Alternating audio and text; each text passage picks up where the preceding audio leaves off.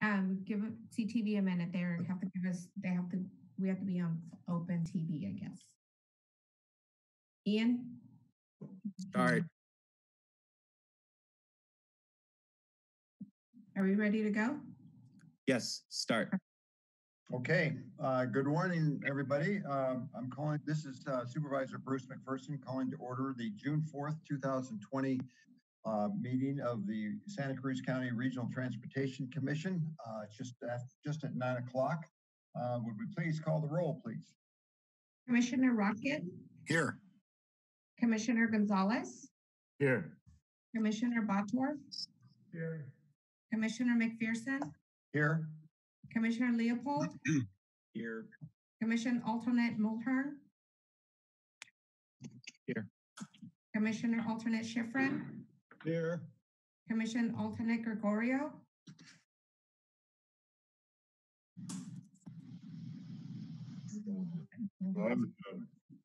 Oh, Commissioner Caput. Okay, great. Here. Commissioner Kaufman Gomez. Here. Commissioner Johnson. Here. Commissioner Brown. Here. Commissioner Bertrand. Here.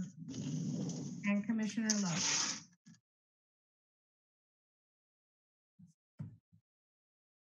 Okay, thank you. We have a quorum. We will go to item number 2, oral communications. This is open to any member of the public who would like to address the commission on issues that are not on the agenda. The commission will listen, and you have 3 minutes. Is there anybody that wants to address us in oral communications? I do. Dana Bagshaw. So we put in here where we've got FBM and we've got all of our skills. It really works well in the sense of the program is defining what are the requirements, right? Right. And so, you know, it's for the specific. Who's that Brian speaking? Peoples talking. There's How many skills? Mute your audio, please, What's your Joe. requirement? So I can essentially change the requirement. Can we To- mute him? who's that speaking? That's Please. Brian Peoples. Brian Peoples. I recognize his voice. Okay, so I have muted Mr. Peoples, so we can go ahead with Dana. Dana, what was the last name? Bagshaw. Okay. Dana, go ahead, please.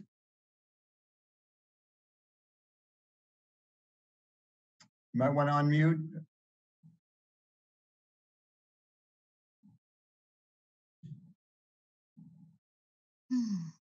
Dana, We lost her. she's still there.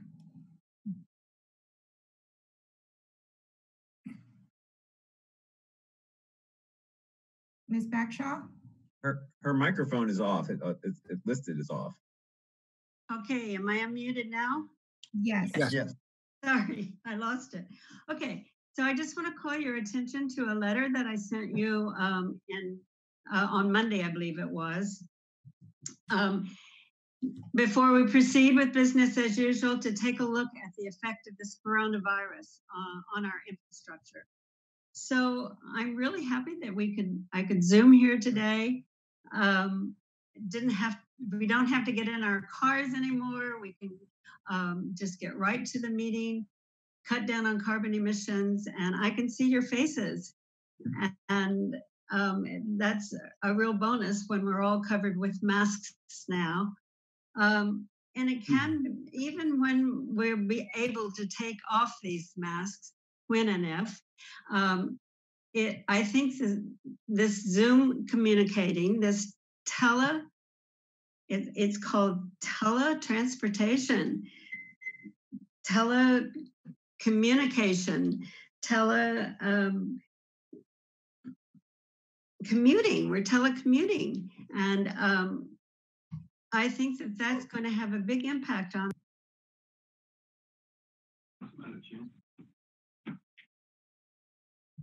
You were cutting out. Dana, you just muted yourself. Dana, you mute.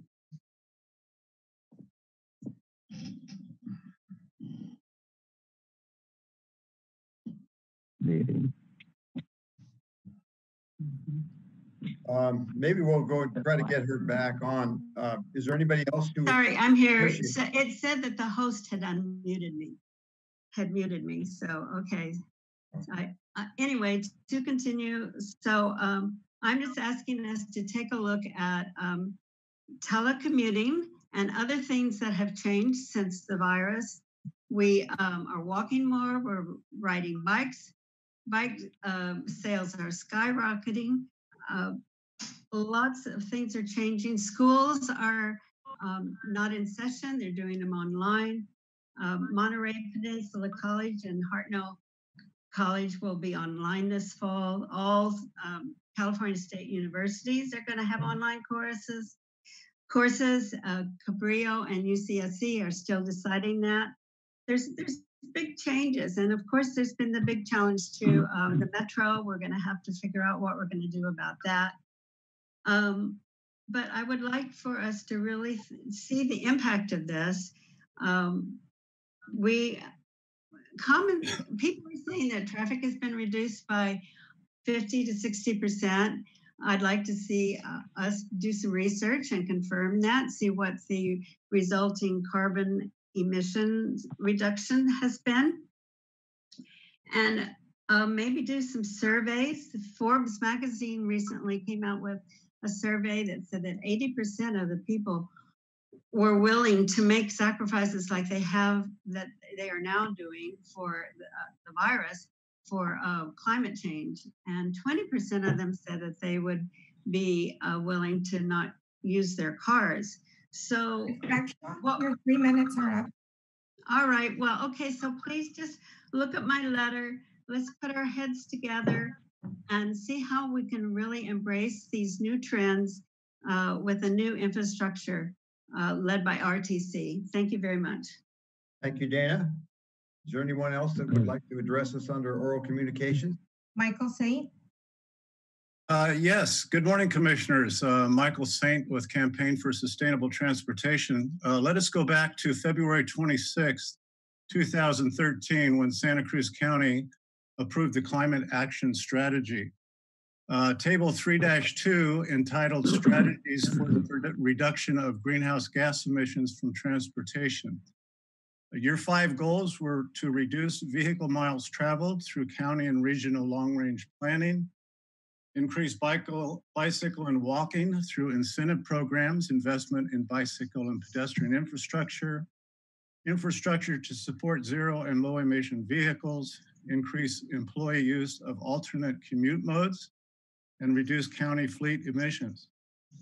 Following that, you have 3.5 pages of strategies listed to try to accomplish those 5 goals.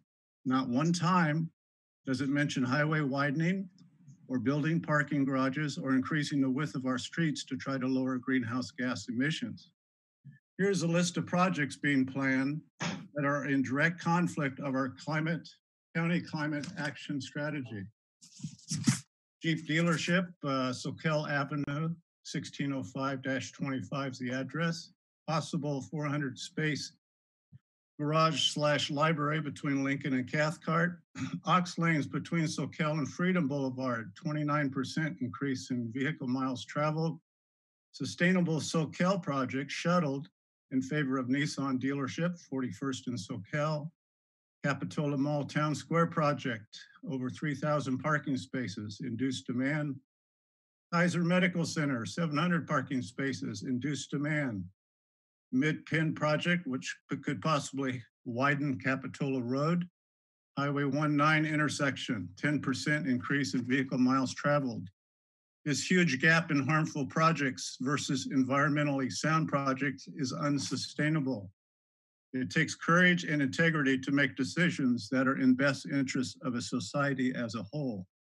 Our transportation decisions are being made to appease voters who haven't taken the time to learn the ill effects of climate change, nor just don't care. We implore you to help us fight this climate crisis and not add to it. Thank you for your time, commissioners. Thank you, Mr. Saint. Is Kristen Sandel the next one?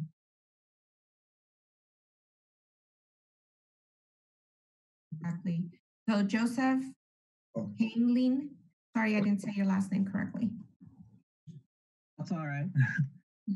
Hello all, my name is Joseph Henline, and I'm speaking as both a member of the Friends of the Rail and Trail Civic Engagement Committee, as well as a soon-to-be college graduate from UC Santa Cruz with degrees in both politics and legal studies.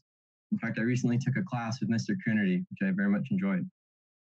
I wanted to express my perspective, influenced by both my youth and as a member of the community, on the future of the coastal region as it joins the rest of the country in attempting to curtail its carbon footprint and prioritize the rehabilitation of our damaged environment. When seen through the framework of environmentalism, we can see this COVID-19 pandemic as a type of Pandora's box. The negative factors that this terrible outbreak has incurred outweigh the perceived positive environmental effects, to be sure. However, I see it as more than that.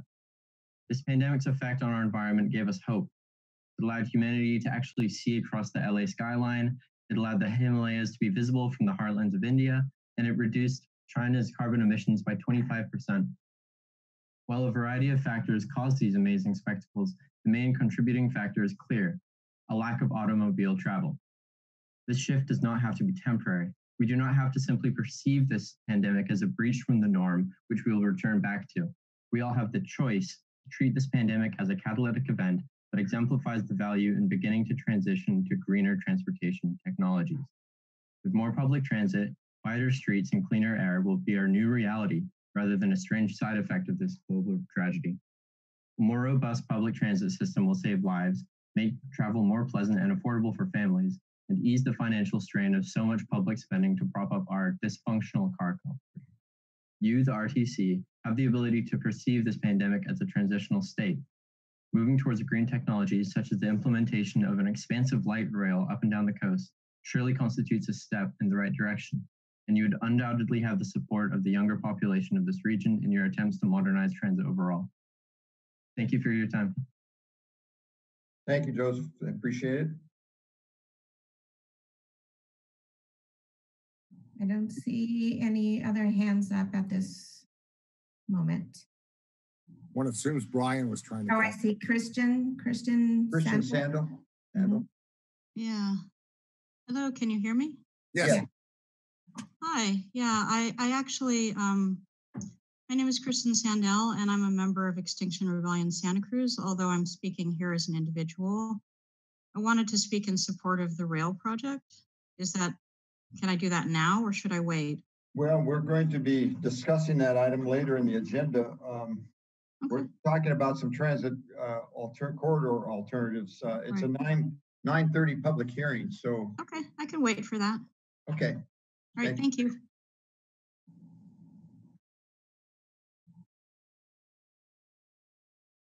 Was there one more or some I more? don't see anybody's hands up.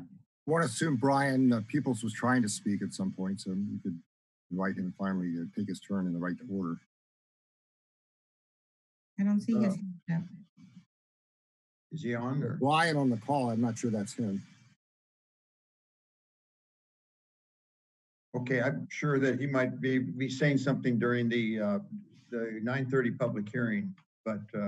Okay, that's fine. I just wanted to. Okay, we'll move on. Is there anybody else that's on under oral communications? We're clear, right? Okay. Yeah. Are there any additions or deletions to the consent or regular agendas? There is a replacement agenda as well as a replacement page for item number 7 and a handout for item number 19. Okay. Okay, we will then move to the consent agenda, items number 4 through 17. Is there anyone who would on the board who would like to take anything off the consent agenda? Do I have a motion to approve the consent as proposed? Move approval. Amended? You won't ask for public input, but. Yeah. You're right. Thank you, Mike. Is there any public comment on the consent items number 4 through 17? It's Brian Peoples. Oh, there you go. Is I'd this like what to you be- wanted to speak on, Brian, the consent agenda, or was that oral communications? Consent agenda, item number 16. Okay, please go ahead. I'd just like to thank Richard James for his efforts to point out this finding. I actually saw Richard with his wife riding their tandem bike the other day, and he mentioned it to me. He was riding up Nicey. So, you know, it's really great when somebody, the public goes and highlights improvements and addresses issues. So I just wanted to thank Richard for that. That's all. Very well. Thank you. Thank you, Brian. Is there any other public comment on the consent agenda items 4 through 17? I have Sally Arnold. Hi, can you hear me? Did I get myself unmuted? Yes. Yes, you're Okay, right. thank you. Sally Arnold, Board Chair of Santa Cruz County Friends of the Rail and Trail. And I wanted to comment on number 8 on the consent agenda, the contract for vegetation control along the branch line. And I just want to say that we're obviously in great support of these maintenance contracts and the improvements that are going to be made to the corridor as a result of them. I know some of our members have been out and about and watching the people doing some of the vegetation clearing out near Seabright and excitedly texting me photos about how happy they are to finally see that work being done. So we just want to say thank you. And of course, we support any further vegetation control along the rail corridor. It's very important. Very good. I just want to clarify too, we're not using any so-called Roundup ingredient in that process. So just so the general public knows. Is there anyone else who would like to comment on the consent agenda? Michael Saint. Michael Saint. Unmute yourself, Michael. Yeah, I got it. Thanks, Mike.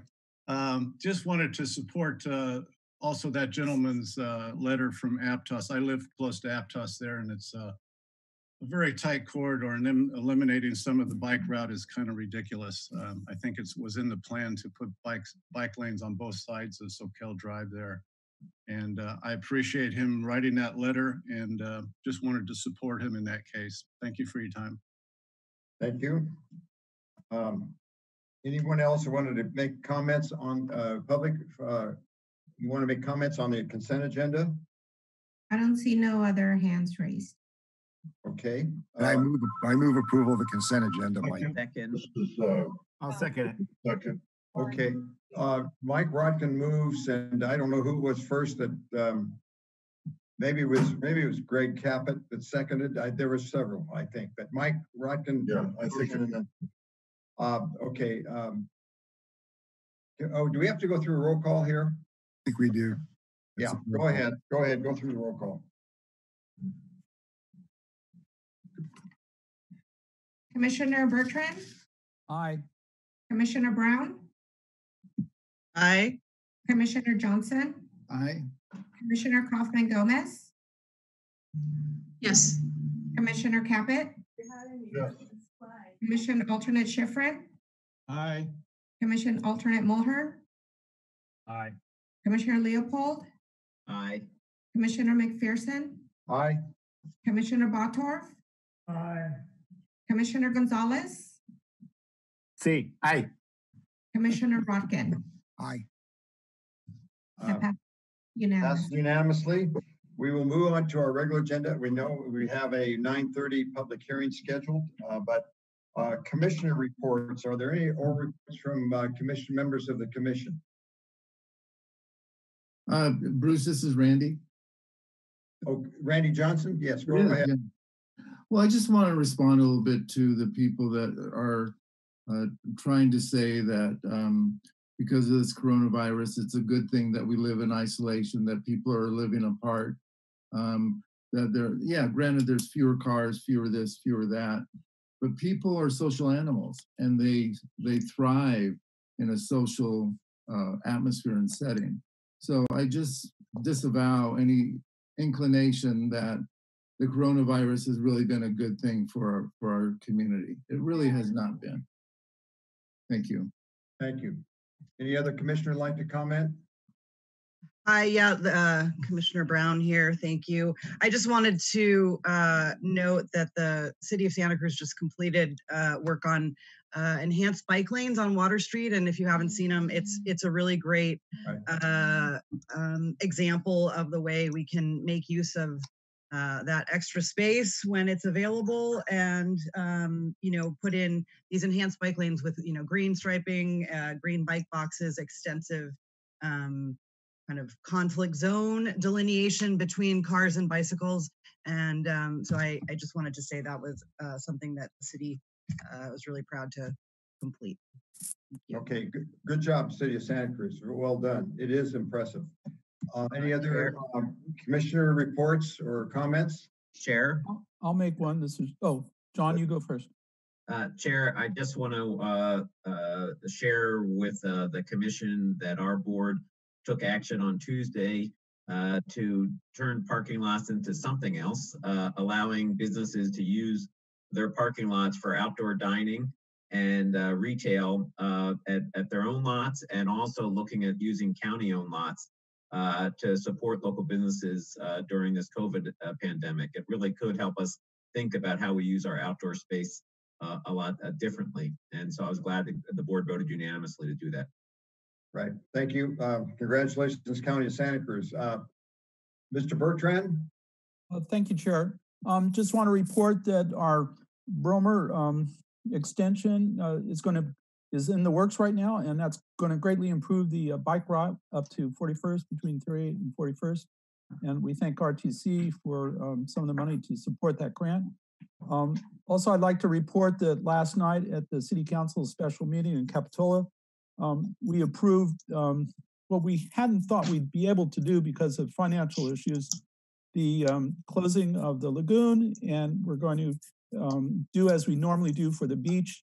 One of the comments that was received is that in terms of social distancing, with increased area on the beach, this will help that happen. As most beaches in this area and up and down California, I'm sure, have problems with enforcing social distancing. We hope this will aid our police and those who are on the beach to keep their social distancing. Thank you very much, Chair. Very good.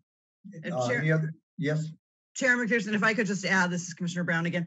I've forgotten one of the most important pieces of the Water Street Bike Lane project was the differential was covered through Measure D funds. And so that was really what allowed us to do that project in the way that we did. So I just wanted to let everybody know that it was the Measure D Active Transportation Plan Program project funding.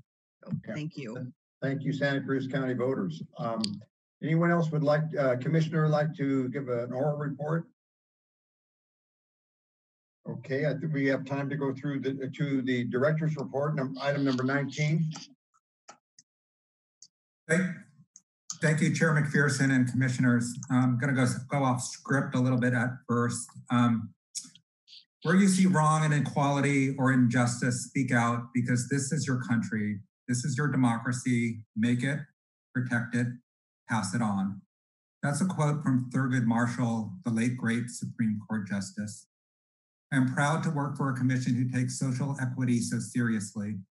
We see it on our triple bottom line approach to transportation planning, where social equity is given equal footing. Unfortunately, we do not always see social equity in American culture. We see ongoing inequality and racism. Transportation is an area that this commission can change. I see it in our policies and our priorities. We need to stay strong to these values to ensure that the systems we promote and serve are for everybody, the select few. Often our roads are repurposed for special events and activities. Yesterday, the Black Lives Matter organization used West Cliff Drive for a peaceful march from the Dream Inn to the Surfing Museum and Lighthouse. I am grateful for the community that I live in, as what I saw and heard was hopeful that we here in Santa Cruz County will rise above the injustices and be an inclusive society for all of humanity. Don't be afraid to say the name, George Floyd. With that, I'll go on to the main portion of my director's report.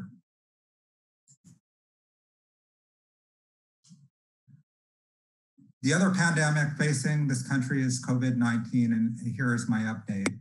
RTC staff met with the RTC Budget Administration and Personnel Committee last week to propose a fiscal year 2021 budget amendment for anticipated decreases to the Transportation Development Act and Measure D revenue, which is estimated at a 20% decrease from the fiscal year 18-19 budget. Staff is adjusting the budget amendment based on the recommendation of the committee, which was centered around utilizing TDA reserve and delaying any replenishment of the reserve until revenues stabilize. Staff will propose a revised fiscal year 2021 budget at the RTC's June 29th meeting. Recipients are being kept informed of projections so that they can adjust their budgets accordingly. RTC's office continues to stay open to essential staff, but will remain closed to public foot traffic until it is determined appropriate to start transitioning back to on-site activities. RTC has had a relatively easy time with the remote activities, and I see no need in rushing increased activities at the office. Therefore, the majority of RTC staff will continue to work from remote locations until further notice. All RTC meetings will continue as currently scheduled using video conferencing. Moving on to the state and federal transportation funding, the California budget. On May 14th, 2020, Governor Newsom released the May Revise. The May Revise predicts that COVID-19 will have a $54 billion impact on the state budget, including a 27% drop in fiscal year 2021 sales tax statewide. The May Revise estimates a $600 million drop in gas tax revenues in fiscal year 1920, another $602 million drop in 2021, with a total $1.8 billion drop in gas tax revenue over 5 years. The May Revise assumes that some state revenue losses will be backfilled by a future federal stimulus. The proposed state budget maintains existing Caltrans staffing levels in order to support delivery of currently programmed projects and to support project readiness if federal stimulus funds become available. However, gas tax funds to local jurisdictions will be lower than January projections. Caltrans is currently analyzing what the impact, if any, may be to previously programmed state transportation improvement program and state highway operational and protection program projects. The Federal HEROES Act. On the federal side, the House approved the HEROES Act along party lines at the end of May. While Senate Republicans initially said they would not approve another COVID-19 relief bill in the near term, negotiations are underway. The House bill includes $15 billion in highway funds to states, with some funding sub-allocated to regions via the Surface Transportation Block Grant Program, $15.75 billion for public transit, and $1 trillion in state and local aid, including $187.5 billion each to cities and counties. We have requested revisions in the final act since the House bill restricted most of the transit funding to urbanized areas with populations of over 3 million, and that's in concert with the recommendations by Santa Cruz Metro. We being a small county would not see any of that funding. The INVEST Act. On June 3rd, 2020, the chairman of the House Transportation and Infrastructure Committee released a transportation reauthorization proposal called Investing in a New Vision for the Environment and Surface Transportation in America Act, or the Invest in America Act. Based on preliminary review of the 853-page bill, some highlights include: first, it's a 5-year, $494 billion bill with $319 billion for highways, $105 billion for transit, $60 billion for rail, $10 billion for passenger and commuter safety vehicle. This is a modest increase over the existing Federal Transportation Act, also known as the FAST Act. The Surface Transportation Block Grant Program suballocation has not increased and remains at 55%. The bill includes 2 new grant programs, one focused on community transportation priorities and the other on carbon reduction grants. This is in addition to a carbon apportionment program that would be state directed. Transportation Alternatives, or TAP, which currently flows through the Active Transportation Program in California, is increased significantly. Planning funding, or PL, to MPOs is significantly increased. The existing infra program is restructured to include transit, passenger rail, and freight rail. Highway Safety Improvement Program, or HSIP funding, also increases significantly, and additional requirements are placed upon states that have higher rates of cyclist and pedestrian deaths and injuries. Moving on to the Santa Cruz Branch Rail Line and the emergency bridge repair. Following the update that I provided at the May 7th RTC meeting regarding the emergency repair of the timber trestle at post mile 4.87, the time and materials contract with Industrial Railways Company was amended to include the remaining scope of the repairs for a value of $517,208. The contractor has mobilized and began construction of the repair, which is anticipated to be complete in July. We are receiving the materials that we pre-ordered today. Highway 9 update. Caltrans is participating in a virtual town hall public meeting hosted by Supervisor Bruce McPherson on June 16th, 2020, to discuss progress made towards the early development of a project to enhance pedestrian access between Kirby Street and the San Lorenzo Valley School Complex in Felton.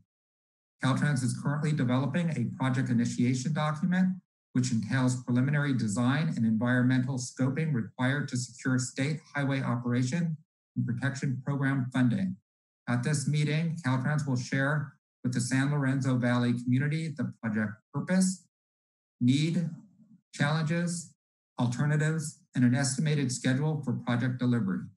The meeting will begin at 5 p.m. Tuesday, June 16th. Details on how to participate in the virtual community meeting will be found on the RTC website at sccrtc.org. We're still waiting for that information. We expect it to be posted shortly. Commissioner Lowe is retiring from Caltrans. According to RTC's rules and regulations, the district director of the State Department of Transportation district in which Santa Cruz County is located, or the director's designee alternate, shall serve as an ex officio representative to the commission. Since 2007, Caltrans Deputy Director Eileen Lowe has served as Caltrans's ex officio representative on the SCC-RTC. Commissioner Lowe has recently announced that she will be retiring from Caltrans.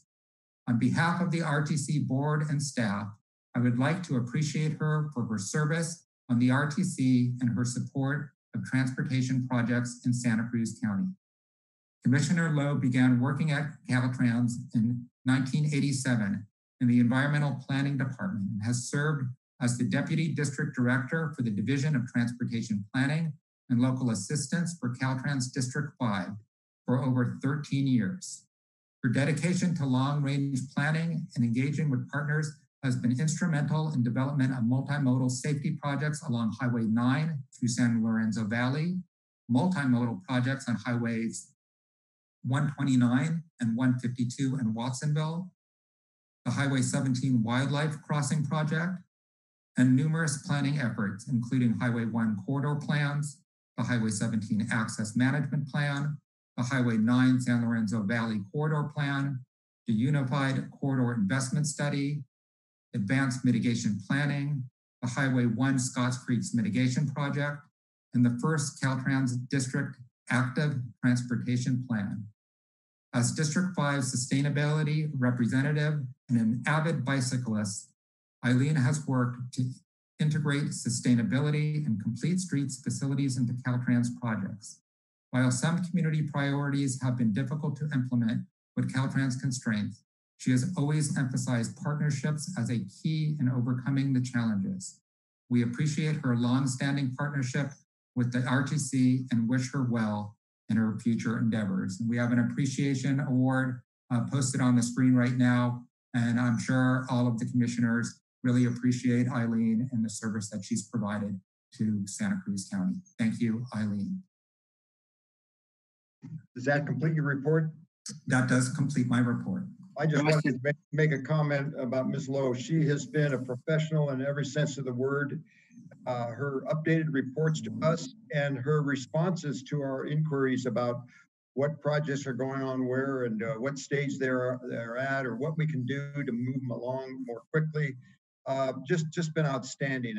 I wish we could be there to all say thank you in person. I know others do. I'd welcome any comments. She has been just a fantastic person to work with and a tremendous Caltrans representative as a deputy director for District 5. So thank you, Eileen, for everything that you have done for us and for the state of California. I don't know if there was some other commissioners might want to have other comments. Chair, this is John Leopold, and I want to express my appreciation to Ms. Lowe. She has been truly fantastic. Transportation is one of our, can be one of our more controversial issues. She has been with us through lots of different discussions, disagreements, and great successes. And she answers our questions every month. Sometimes we ask well-informed questions, sometimes not so in a well-informed, but she's always truly professional and getting information back to us and acting on the requests that we make. I will miss working with Aileen Lowe, and I wish her great success in her retirement. Thank you, Mr. Rotkin. I would join John in his comments and ask if we might take the unprecedented move of having everyone unmute themselves for a quick moment of applause before remuting. If that's all right with the chair. Sure, let's all applaud her.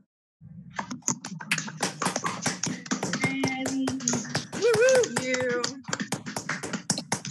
I don't know if anybody else had a great idea, comment. Mike. we should move on pretty soon to our public hearing time. Anybody else? I think everybody would agree with the comments that have been made. She's been truly fantastic.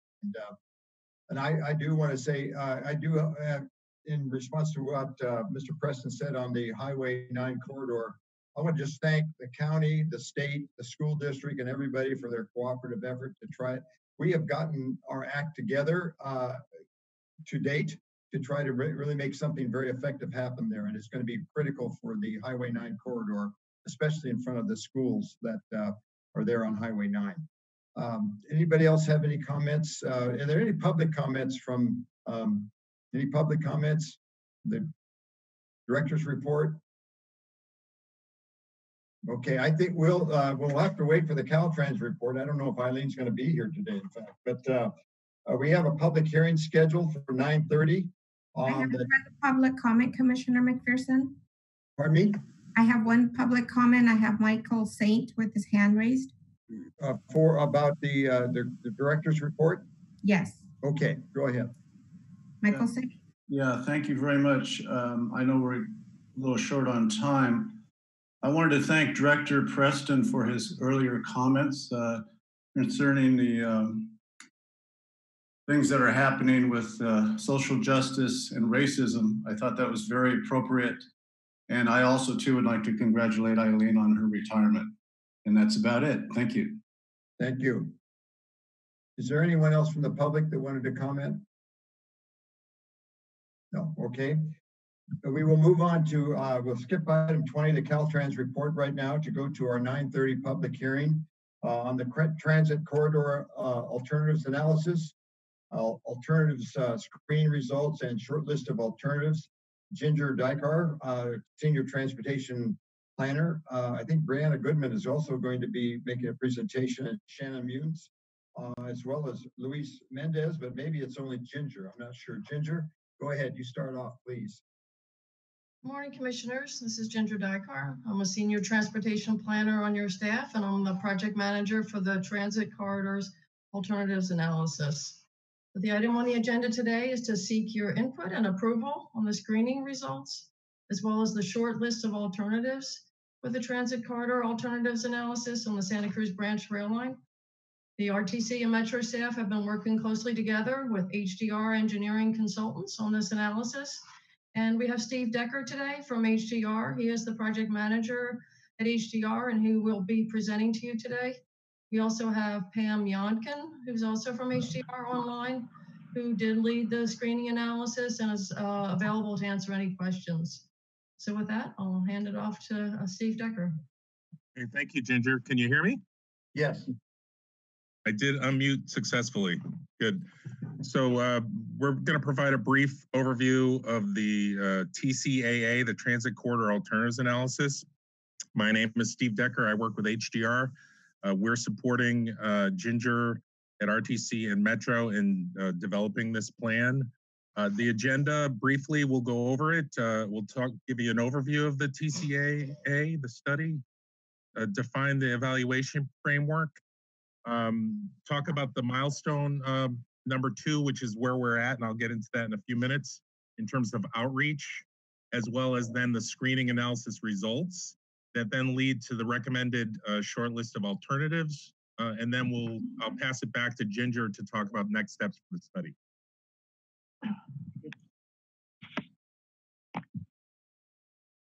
So in terms of the overview of the study, we are looking at the railroad right-of-way from Pajaro through Santa Cruz to evaluate a variety of transit options, alternatives.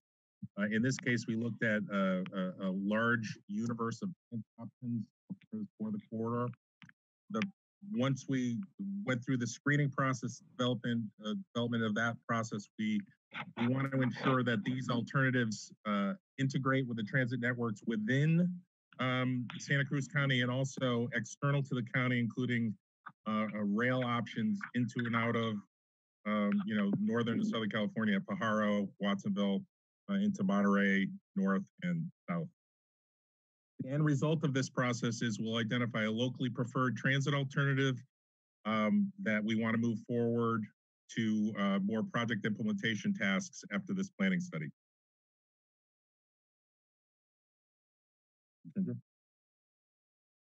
So briefly, the evaluation framework, we talked a little bit about it, or at least Guy did earlier, in terms of the triple bottom line approach that we use here in Santa Cruz County.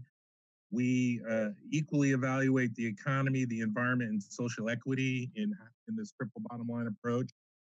We also identified other opportunities, to fit in with economy, environment, and social equity in that process. This framework was used to screen the universe of alternatives, and based on some goals and screening metrics that we defined from the previous study, the Unified Corridor Investment Study in Santa Cruz, the RTP in Santa Cruz, and other state and federal measures that we are experienced in, having developed similar studies. So that feeds into the evaluation framework. And just briefly, there are several steps of that framework that we'll, talk about. We'll start with the initial list of alternatives, which we call the universe. I think we had about 18, and we have a listing of those at the end of this PowerPoint if people want to understand those. But it included traditional bus, traditional rail, some technology-based alternatives, and some non-traditional alternatives such as gondola, personal rapid transit, autonomous vehicles, those types of things. So we compiled that initial list, and then the end result of this milestone was we did a high-level screening of those alternatives to identify the short list of alternatives that we want to move forward for more detailed analysis. And we'll talk about the results of that process as well. Those recommended alternatives were then going to move into a more quantitative, detailed analysis on performance measures to help define that locally preferred alternative that makes most sense in terms of cost effectiveness and benefits to the county.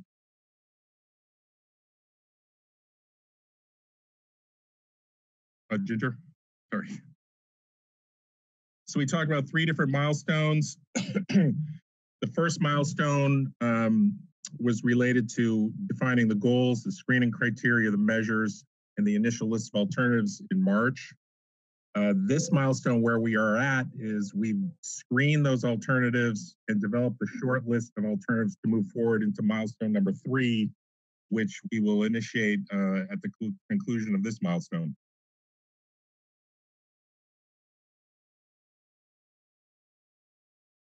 Ginger? There is a little lag here, so. Got that, yeah, I'll try to anticipate. Not a problem. So in terms of outreach for milestone 2, Unfortunately, we had planned the outreach for milestone 2 to be online. So we had set up a whole online system for this milestone. Previous milestone, we did a lot of in-person public meetings, stakeholder meetings. In this case, of course, we planned the online and it worked fairly well considering COVID and our current situation. We will have a milestone 3 outreach process that we'll probably need to refine based on the ongoing situation. It was planned to be, in person, but we probably need to revisit that. But in support of milestone 2, the screening analysis and the short list of alternatives, we had meetings with the ad hoc committee, which is made up of members of RTC's commission, Metro's board. We've had meetings with the Metro board and RTC committees. We've had paid partner agency meetings. And in all these cases, they were online, Zoom, and other types of meetings. We had an online open house, including a survey for about a month from April 13th to May 11th to get feedback from the public and other stakeholders.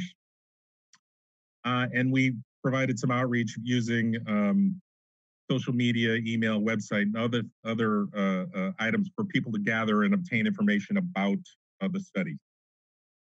So Can I just interrupt one thing? You had 900 visits online and 600 survey responses. Were you pleased? Was that a good response? Or what kind of response is that?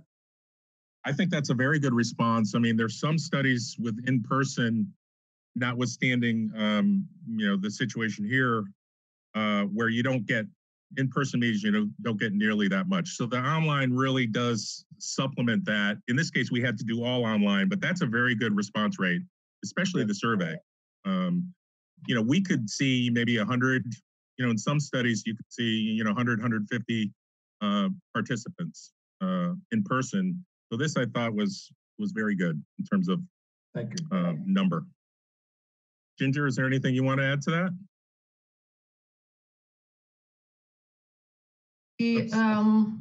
Let's see, am I muted here? Yeah, you're okay. Okay. We used to see maybe 100 to 200 responses on surveys, but I'd say over the last few years that has increased given the interest of our community on this project. But I feel really good about the number of responses that we did get and the number of people that went to the website and viewed the open house. And like Ginger said, I think that's been building here in Santa Cruz County. And I think not just in California, but nationally, that online social media based outreach really has, increased the level of activity, participation to a great degree. And we see that here. Thank you. Yep. In terms of the screening analysis, we looked at 18 different alternatives from a series of bus, rail alternatives. Hey, Steve, it looks like Mike Rodkin has his hand raised. Did you want to ask a question now, Mike? I did, if it's all right. This is not meant as a criticism because it's beyond your control, but I wonder to what extent having this online has, on the question of social equity, disadvantaged people who don't have access to the kind of media that we're using here. And what we might do, as difficult as that is, to try and correct, to make sure that since we may be in this mode for a while, to make sure that we augment in some way this, to make sure if, for example, given the importance of Watsonville and the likelihood that some of the constituents there are more likely to be underrepresented in this response from the community, what we might be able to do to somehow enhance that. Again, it's not easy. I don't have an answer. It's not like I'm being critical as much as trying to be thoughtful about how we might try and make sure we don't leave out a part of our community in this process. That's a very good question. And quite frankly, it's in most cases when we develop outreach programs for studies like this, that is one of the big issues. How do you get the reach? How do you serve the underserved, or how do you get to the underserved who might not have access to phones, cell phones, or et cetera, or computers, internet? So typically we augment it with in-person and, paper, newspaper, and other kinds of advertising for the meetings and the events. Obviously, it's a little harder now because you can't get that in-person portion to augment this with those people who might not have access to the internet or cell phones. So I think we really need to evaluate that to really get to those underserved. And I think there's still some possibilities to maybe have, you know,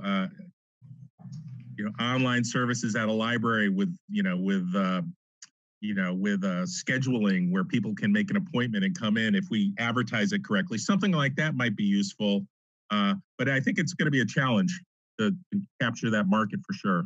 I think there's increasing evidence that low-income communities do have access to cell phones, not quite as disproportionately as perhaps computers, for a Zoom call. So there may be some way we might want to enhance our encouragement that people can call into these meetings as well as have a computer with a camera that would allow them to participate the way most of us are. Right, and maybe applications or apps, right, that connect to the internet with your phone that are easily used to provide that input.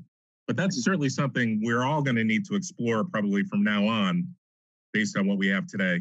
Not that this is going to continue forever, but I think we're going to have a lot of the augmentation of these kinds of outreach processes with online services is just going to increase that much more.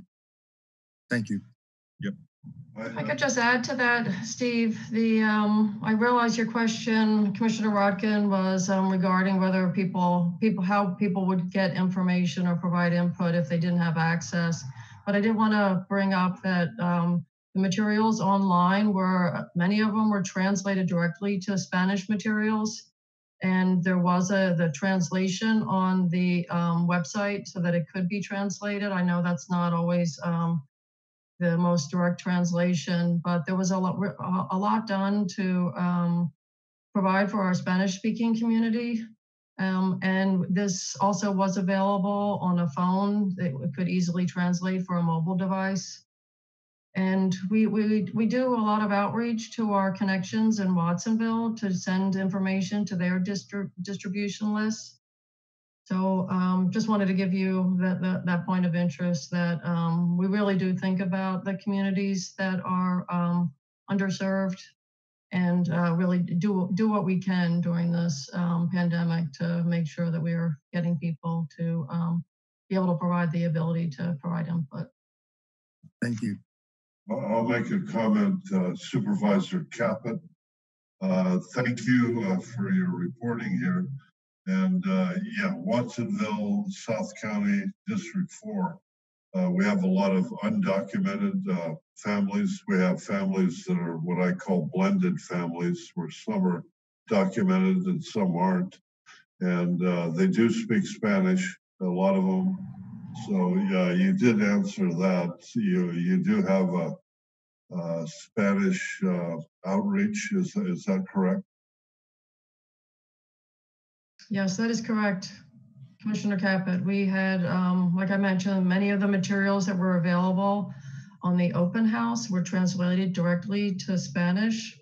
And then any that were not were easily changed and translated to Spanish through the website ability to just click on providing the materials in Spanish.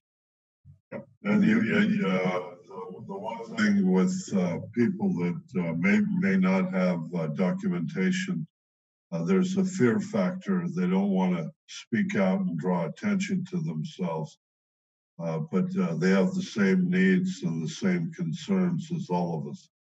So, and they're working here and trying to survive with everything going on that we have right now, like with the pandemic and all the protesting and everything going on. So that's a tough job. That's even look at the census right now.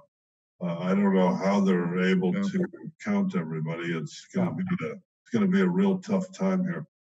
Thank you. Okay. Can I just give you a little quick input, just for informational reasons? At the City Council, we're adding now also our reports from the RTC to our agenda, so the community has access to those. Sometimes they don't know how to go about finding that information, and so we've made it available to our community through our agenda. So the RTC highlights and agenda are being posted on our agendas. Okay. Okay, continue on. I think we have some public comments, but I'd like to have you get through the presentation and then we'll go back and have the questions. Go ahead, thank you. Okay. From directors, it's fine, or commissioners, that's fine. But we'll Okay, get to that the sounds public later. Okay. In terms of the screening analysis, we looked at the 18 alternatives, evaluated the alternatives based on goals established for each of the 3 elements of the triple bottom line in another category for economy, equity, environment. And we went through an evaluation of that process in milestone 1 and got the approvals there to move forward with that process through the public stakeholders commission levels. We use that screening process to rate each of these goals by each of the economy, equity, environment, and other categories of triple bottom line by most desirable, moderately desirable, least desirable. So for example, if it was cost, most desirable would be cost effective, lower cost than really high cost, which would be least desirable. And we went through that analysis for each of the goals by triple bottom line approach. And to do that, we used a variety of data. While it was qualitative, it was very detailed in terms of backup of data from not only local sources like the UCS or the RTP or other studies, but also national sources and some of the collective experience from the team. And we have backup for all that helped us define most desirable, moderately desirable, least desirable for each of the goal categories, those metrics. From that process, we identified 4 alternatives moving forward with a shortlist. And from today to about 2 months ago, we went through that process and went through stakeholder, public, and a variety of meetings to hone those, the results and to respond to comments. So the recommended shortlist would be bus rapid transit, which would include portions of the roadway network as well as portions of the right-of-way, electric light rail, and electric commuter rail, which would use largely the right-of-way, and autonomous road train, which is a rubber tire, autonomous vehicle that is very similar to light rail, but also has components of, say, BRT because it's rubber tire. And that would use mostly components of the rail right-of-way as well. So those were our 4 recommended shortlisted alternatives. And just some information about each in terms of the benefits that we had presented previously. Certainly for BRT, the capital costs are relatively lower than other modes. Level boarding was a big deal in our stakeholder and public involvement process, outreach process to define as a metric to support equity. I think it was equity, or some of the triple bottom line elements. Certainly the ability to integrate with the overall transportation system within Santa Cruz, Metro Bus, for example, other systems like Highway 1, or the interactions between systems, and also the integration to other systems outside of Santa Cruz, such as, potential rail from Pajaro up and down the coast. And certainly BRT provides an opportunity to adapt to future technologies, new technologies, that system. And it, of course, supports transit-oriented development, which was a big deal in our, which came up a lot, and it was a big deal in our public and stakeholder outreach efforts. And obviously there are a few more benefits, but those are the keys. In terms of the autonomous road train, which is going to be on pavement, rubber wheels, definitely strong transit ridership potential. Lever boarding is a typical component. It is supportive of greenhouse gas emission reduction goals. It's, will be automated, electric, or cell, or battery-based. Travel time could be reliable, and it also supports transit-oriented development. So a lot of these alternatives moving forward or recommended to move forward provide very similar benefits. In terms of light rail, certainly strong ridership potential, travel times will be reliable. There will be continuity with the rail right-of-way. It'll be supportive of GHG reduction goals. We are going with electric vehicle versus diesel. So that sort of supports the GHG reduction goals. Level boarding, similar to the other alternatives, is certainly part of the benefits here. Compatibility with the freight rail, even though they'll be separated by time of day in terms of when light rail and freight rail operate. And it also supports transit-oriented development. And we're trying to line up these, align the benefits with the goals, the positive goals here for in the triple bottom line. Certainly, commuter rail provides those reliable travel times, strong ridership, and supportive GHG reduction goals, especially with an electric propulsion. Certainly supports transit-oriented development and provides continuity with the right-of-way, especially the freight operations. Level boarding and certainly the commingling of freight rail and commuter rail is a common practice, certainly here in California and elsewhere, and that's commuter rail supports that. So those are some of the benefits of the four alternatives recommended to move forward.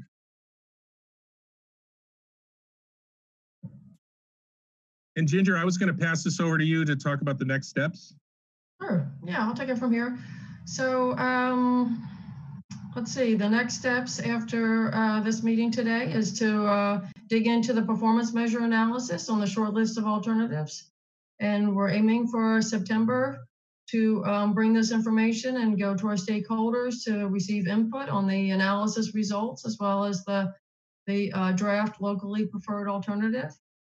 We would like to present to the RTC on these results and the locally preferred alternative in October at the October RTC meeting as more of an information item, and then come back in November. So there's time for the commissioners to take in this information and think about the analysis results and the staff recommendation, but then come back in November to seek approval on this locally preferred alternative. And our deadline is January 2021 for the final report, as well as a business plan that will be presented to the RTC based on this locally preferred alternative to bring for your approval in January 2021. With that, I just want to remind the commissioners that the staff recommendation today is for the commission to review and approve the alternative screening results, which is in attachment 1 of the packet, as well as the draft short list of alternatives, which is attachment 2, for the transit corridor alternatives analysis of the high capacity public transit for the Santa Cruz branch line. And with that, happy to take any questions and comments. Okay, thank you for that very professional report. Moving right along, we're getting there to January 2021. Do you have any comments from the commissioners? I do have some, Bruce. This is Randy. Randy, go ahead. Commissioner Johnson. Yeah, thank you very much. So with the triple bottom line, one of the components is the economy. And embedded in the economy portion of your analysis is fiscal feasibility. So my question is, among the 4 alternatives, what is the price tag of each? I mean, fiscal feasibility is probably one of the most important components. So what I'm looking for is for you, which you obviously must have done because it's such an important component, to attach a price tag to each of these alternatives. So what are they? Don't you have an estimate of per mile? But go ahead. So I can get started here and then hand it off to Steve, but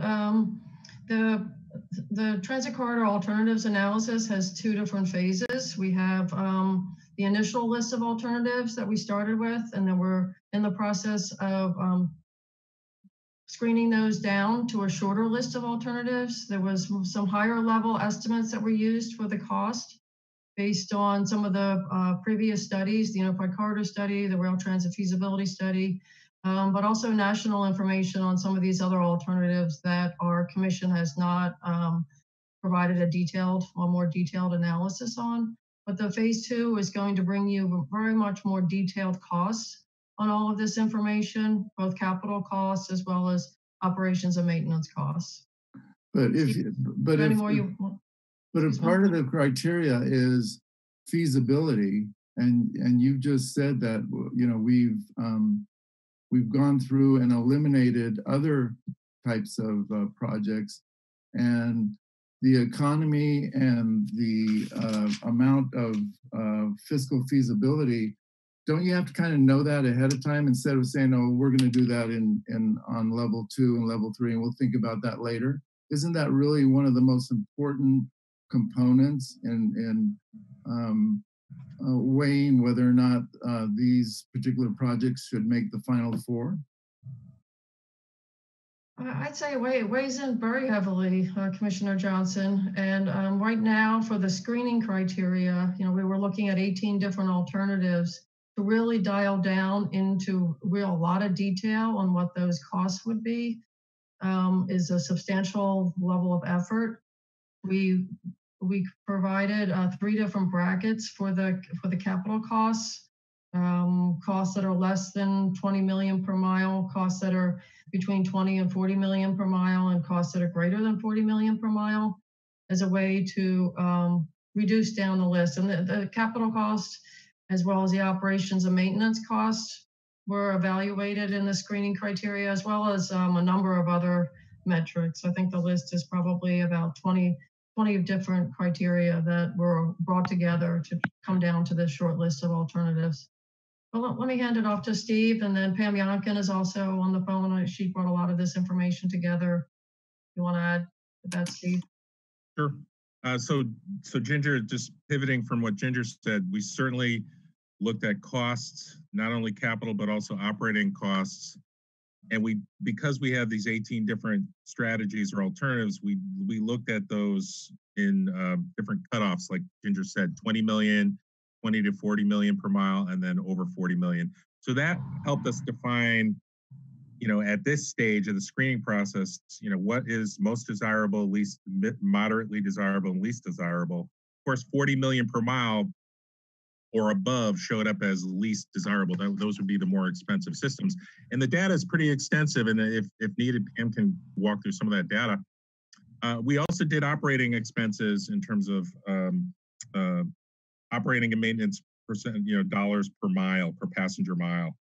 And we sort of had the same cutoffs, obviously $1, $1 to $2, and then over $2 per passenger mile cost. So we did get some extensive data on that, but the detail will come in when we look at those 4 alternatives, and we're honing in on that now in an analysis of, you know, more than this mile, you know, cost per mile for the 4 alternatives. We're doing that now, which will inform the detailed performance analysis of each of the 4 in, you know, milestone number 3. So we do have quite a bit of data and have done quite a bit of work to support the fiscally feasibility of each of these alternatives.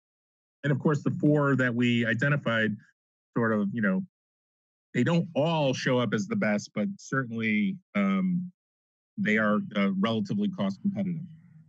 You know, like I just said, there are probably 20 some odd different metrics that we use to, you know, screen. So these are just 2 of the measures, operating and capital costs, that we use. While important, there are other measures that we use to support this analysis. Ginger, I don't know. I think you had that in the alternative scoring results on the economy, basically, but there's more to do. Okay. Any other questions from commissioners? I have one, Bruce. Go ahead. Yeah, thank you. With part of the outreach process, how would a Spanish speaker find the translations on the internet? I mean, what I know when you're doing the outreach, how are we actually getting them to on the internet with the Spanish translation? So that Commissioner Caput, if you go to the online open house, so it is closed now, but it was open from April 13th to May 11th, I believe are the dates. When you get to the website, you get into the open house, you can click on, there's a Spanish bar that says if you want the materials in Spanish, click here. And so all of the outreach materials, like the fact sheet, the frequently asked questions, were available, were all translated directly to Spanish.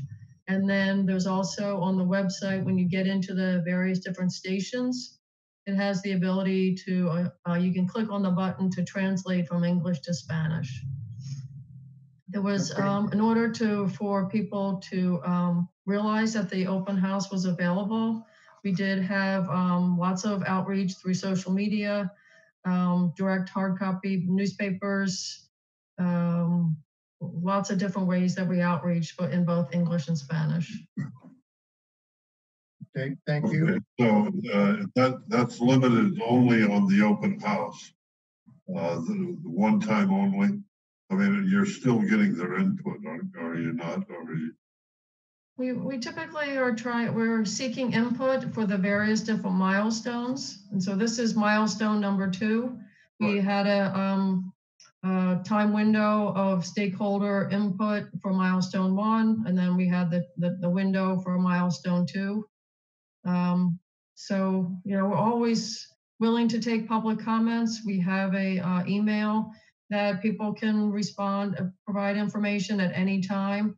But as far as influencing the next decision point, that was up until this meeting, June 4th, and then we'll move on to the next decision point, which will be milestone 3. So, but people are always encouraged to write an email and provide it to us, and we provide all of that email information on our website so the commissioners can see the input that we're receiving, as well as the whole project team to review that and consider all of the input for as we move forward in these various different stages of the project. Okay. Any other commissioner questions on the analysis? Chair, I have a question, please. Yes. Identify. Oh, I'm sorry. This is Commissioner Alternate Mulhern. Yes. Just briefly, in the listed benefits for the 2 rail projects were that were different from the sort of the rubber wheel alternatives, was that the corridor would be at less risk of losing continuity for the 2 rail projects, but not for the 2 rubber wheel projects. I understand that corridor preservation and continuity are important. What I don't understand is why rail banking wasn't mentioned at all in your report, which would mitigate any concerns about loss of the freight easement.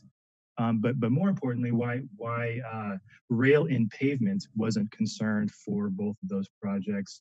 When we initially discussed the Unified Corridor Study, Metro's sort of back of the envelope project considered paving portions of the rail right of way that would be used for bus rapid transit and maintaining the rails in the pavement. We have, I mean, it's very common in urban freight systems. Even in Watsonville, for example, we have rails in the road right of way. So why wasn't that considered a mitigation for this concern about loss of continuity? I can get started with that. Certainly it is something that we could consider to keep the rails in the roadway. That would make a more expensive system. We will look to your direction for that. The project team has not been considering at this point to keep the rails in the roadway, except for maybe certain locations. There may be an area around the Y that we would consider for Warren Camp to continue access. A lot of these questions are going to come up over the next couple of months. My concern is that the 2 rubber wheeled projects are already being put at a disadvantage in our calculations because what I think it's spurious, this concern that we can't maintain the freight easement with a rubber wheeled transit mode. I think that's something that we could consider, and the next step of this project is go through a value engineering process. Well, what I would like is for those benefits to be struck from the report for the rail options, because it's not actually a valid threat.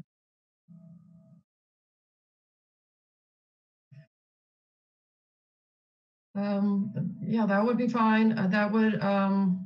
So I think that what you're recommending is for the bus rapid transit and the autonomous road train, so that when we consider those options to keep the tracks in place for those systems. That's correct. Or rail bank, which would remove the tracks but preserve the freight easement for some future rail use, as you well know. So currently the project team was looking at the rail banking option, but if we hear direction from the commission to also evaluate keeping the rails in place and a system that would have pavement, that would be good information to know. Thank you. Then I would ask that we make that recommendation for the next phase of this study. Okay, maybe we can include that if there would be a motion to come a little later. Any other comments from commissioners on the analysis? This is Commissioner Leopold. Yes. I'm not tracking this conversation about the loss of easement and the concerns about the right of way. It would be great to hear from Mr. Mattis or Mr. Preston about the issue of easements and whether there's a risk of losing them or not. I mean, I know we've talked about this extensively, and the first speaker, Commissioner Johnson, was worried about cost, and the second speaker is asking us to consider something that's a lot more expensive. So it's tough to track what the direction is from the commission about cost, and then the concerns about the right of way. So thank you, Commissioner Leopold, and also Commissioners Mulhern and Johnson for your questions and comments. We did not want to go into this study by eliminating rubber tire options moving forward. We all know that the freight easement and the common carrier requirements that are created by this being a freight line are protected by the Surface Transportation Board, which is a federal board. They very much resist eliminating freight if at all possible. So when we went forward with this analysis, we decided that there is a means to preserve the easements on the line, and Commissioner Mulhern brought that up. If you were to remove the tracks and pave over it, you could preserve the easements by rail banking. But we all also know that there's no guarantee that the SDP would approve abandonment under the conditions of rail banking. It's certainly a possibility, and so we didn't feel as if it was appropriate to eliminate those options.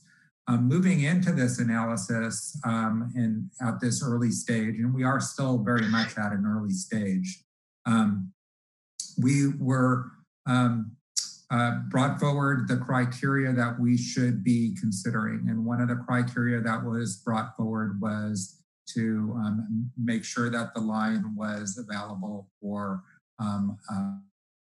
freight purposes and also for other uses by railways on this line. And at one of the previous meetings, Roaring Camp Railroad spoke and talked about their desire to be able to still be connected to the main system. So we included that criteria in terms of continuing the line on there. Now, if we need to modify how we approach this criteria for phase 2, we certainly can, but I don't think it would change any of the 4 options moving forward. So it would be good to hear from the commission as how they would like us to continue on into phase 3 of this analysis with respect to preserving the continuity of the rail line. Just one other, I appreciate that information, Mr. Preston. Thank you for sharing it. And as always, there's cost with everything. The other question I had is the participation of the Metro. I'm as a member of the ad hoc committee, I know that we've done extensive communication with the Metro, and they've been involved in every stage of this project. And it would be great to hear from them, but my belief is that this bus proposal meets their needs. in terms of serious consideration. So, you know, I think that we have a balanced set of proposals here to take a deeper dive into, and I don't want to exclude any of those pieces so we can get to the decision, which I'm sure everybody wants to get to by the first of the year, or roughly around the first of the year. So this is Mike Rotkin. Go ahead. I'll save my general comments till after we hear from the public, but on this particular issue that Patrick Mulhern raised, obviously, if we select one of the rubber-tired alternatives to the process we're engaged in, we're going to have to figure out how we make sure we maintain our ownership of the right-of-way for any kind of public service, and not have to find ourselves rebuying land that we already have access to otherwise. So I'm in favor of Guy Preston's comments that, in effect, that as we get further into the process, we may need to do additional study about the right-of-way protection issues. But I'm not in favor of what I believe Patrick was arguing here, which is that we should take out the question of the virtues of the rail. No. I just wanted the buses to not be penalized. Yeah, as I said, well, the issue would be we were going to look at all four of these seriously in terms of their cost and their issues and so forth. And at some point, if the buses start to rise up in the level of being one of the one or two top considerations on the quantitative study, we're going to need to look at the issues that you raised. And I think that those are totally appropriate kinds of things to be looking at later in the process. But I don't want to change the way they've looked at this otherwise. And I'm going to save my other comments till after we hear from the public. Okay. Any other commissioner would like to make a comment? Hi, this is Commissioner Brown. I actually have questions now, and I do want to hear from the public, but I do have some questions on the scoring. And first of all, I want to thank the staff and commissioners who participated in this process, as well as our consultants. A lot of work clearly went into making these decisions and doing the research and finding the data. So my questions about scoring. So as I reviewed the spreadsheets, much of it really made sense kind of intuitively. And I know you gathered the best available data to rank the various options. But in some areas, the scores didn't seem as intuitive to me. And so I'm just trying to sort through that. In an area that I have some specific interest in, and I know there are community members who have been working very diligently to get us to consider personal rapid transit. So I just a couple of questions about the in the areas of economy and environment, those ratings. If you could just talk a little bit about how you came to them, and the ones that I'm most interested in, because I don't want to ask you to go through the thought process for each and every one of these, but just to get a sense of how it is that the cost per passenger mile for capital and operating were ranked so low for PRT. Everything I've heard is that it actually would be more cost effective. And then also in the area of environment, the question about reduction of, it was the potential to reduce vehicle miles traveled. So that was a C. These are all areas where the PRT got a C, and that seems low to me. So if you could just talk about that a little bit, that would be great. I can get started. Appreciate your questions, Commissioner Brown. And then I'll hand it off to the technical team with Steve and Pam. But we were really fortunate to have HDR on the project because they have a contract with the PRT system in Morgantown, Virginia, at the University of Virginia. And the reality with that project is the cost came in at about $560 million per 3.5 miles of a PRT system, and that's at an at-grade system. So the costs are extraordinarily high. And when you get to an elevated system, if that's something that we would consider, it can often be 10 times the cost of an at-grade system.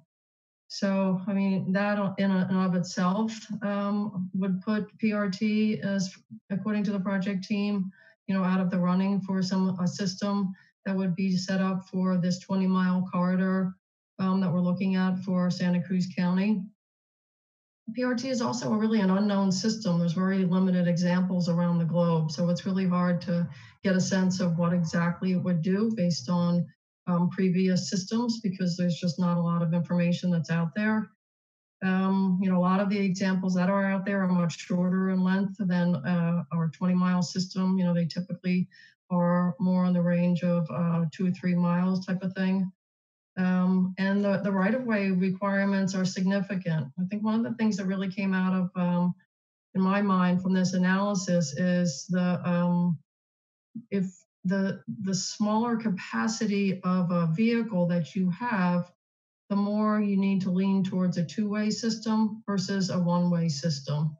A train that has a lot more capacity can be on a one lane, one set of tracks with sidings where the passing would occur at those sidings. If you have vehicles that are much smaller in capacity, then they need to pass more regularly, and that passing requires width. Also for PRTs at the stations, those stations are often very wide because there's a lot that needs to happen there for storage of the vehicles, as well as the ability to turn those vehicles around. And to get at your environment question for the greenhouse gas emissions, that was very much based on the projected, the thought about what the ridership would be. And again, with the limited capacity in each different vehicle, as well as the number of vehicles that you could move through a system, there was some potential ridership challenges with the personal rapid transit. Another big issue that comes up with personal rapid transit, if it's an at-grade system, is how you're going to cross at the roadways. That's something that really need to be taking a close look at on this corridor because there's so many roadway crossings. The expense of a system is most likely going to be an at-grade system, but you start getting to a smaller capacity vehicles, you're going to have a lot more crossing needs. And if it's not a system that has the ability to have a priority for a crossing, then you're going to be increasing your travel time substantially. But with that, I'd like to hand it over to, I don't know, Steve, if you want to take the next discussion point, or if Pam, you want to speak up about a personal rapid transit and why it did not make the staff recommendation for the short list. Sure. I think, Ginger, you hit many of the key components, especially related to the cost part of the question and the VMT reduction part of the question, which is tied to ridership potential, which was lower than other alternatives. That's why it, would reduce, have a less capacity or opportunity to reduce the vehicles, autos on the road kind of thing. But Pam, the other thing I do want to mention before I turn it over to Pam, if she has anything to add, is the $560 million for a 3.5 mile system in West Virginia was 2020 dollars and West Virginia dollars. So obviously we want to weigh that compared to California, Santa Cruz, but it's a very expensive system. But that's just one component that you asked for. And that's the only system online right now that we know of in the US. So anyway, Pam, is there anything you want to add to the detailed discussion here, especially about the costs and or VMT reduction? Not really, I'll be honest. I mean, I think you and Ginger covered a lot of it. Okay, good.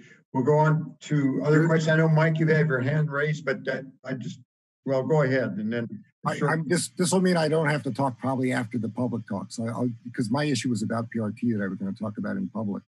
Let me just say quickly, I raised this issue at the transit at Metro, about the issue about personal rapid transit. And it was in the context of thinking about the COVID crisis and the extent to which people are traveling in smaller units, and therefore, not that this pandemic's going to go on forever, but we probably see more of them. And there are issues about also just in terms of public acceptance of people sort of liking to ride with a small group of their family or friends in a car that holds 4 or 6 or something rather than a train or a bus that holds more. There are a lot of issues, I have to say, at the transit, at Metro, I didn't get many people very interested in the topic. There was not a lot of discussion, and it was not like I'm coming here saying Metro wants to do this. That's not the case at all. But I think the problem in the metrics here are that the Morgantown system, which is the at-grade system, is an incredibly expensive system. It raises all the problems that were raised by the staff and by a consultant, in that it has, the crossing issues and so forth. I don't think anybody in Santa Cruz is interested in an at-grade PRT system. It makes no sense. So the issue is whether an elevated system of some kind does make sense, where it goes over all the intersections and therefore it has no impact, less impact than any of our other alternatives at the intersections. And the cost, saying that generally it's, elevated systems are 10 times more expensive. That's the case if you're thinking about going from an at-grade to a monorail.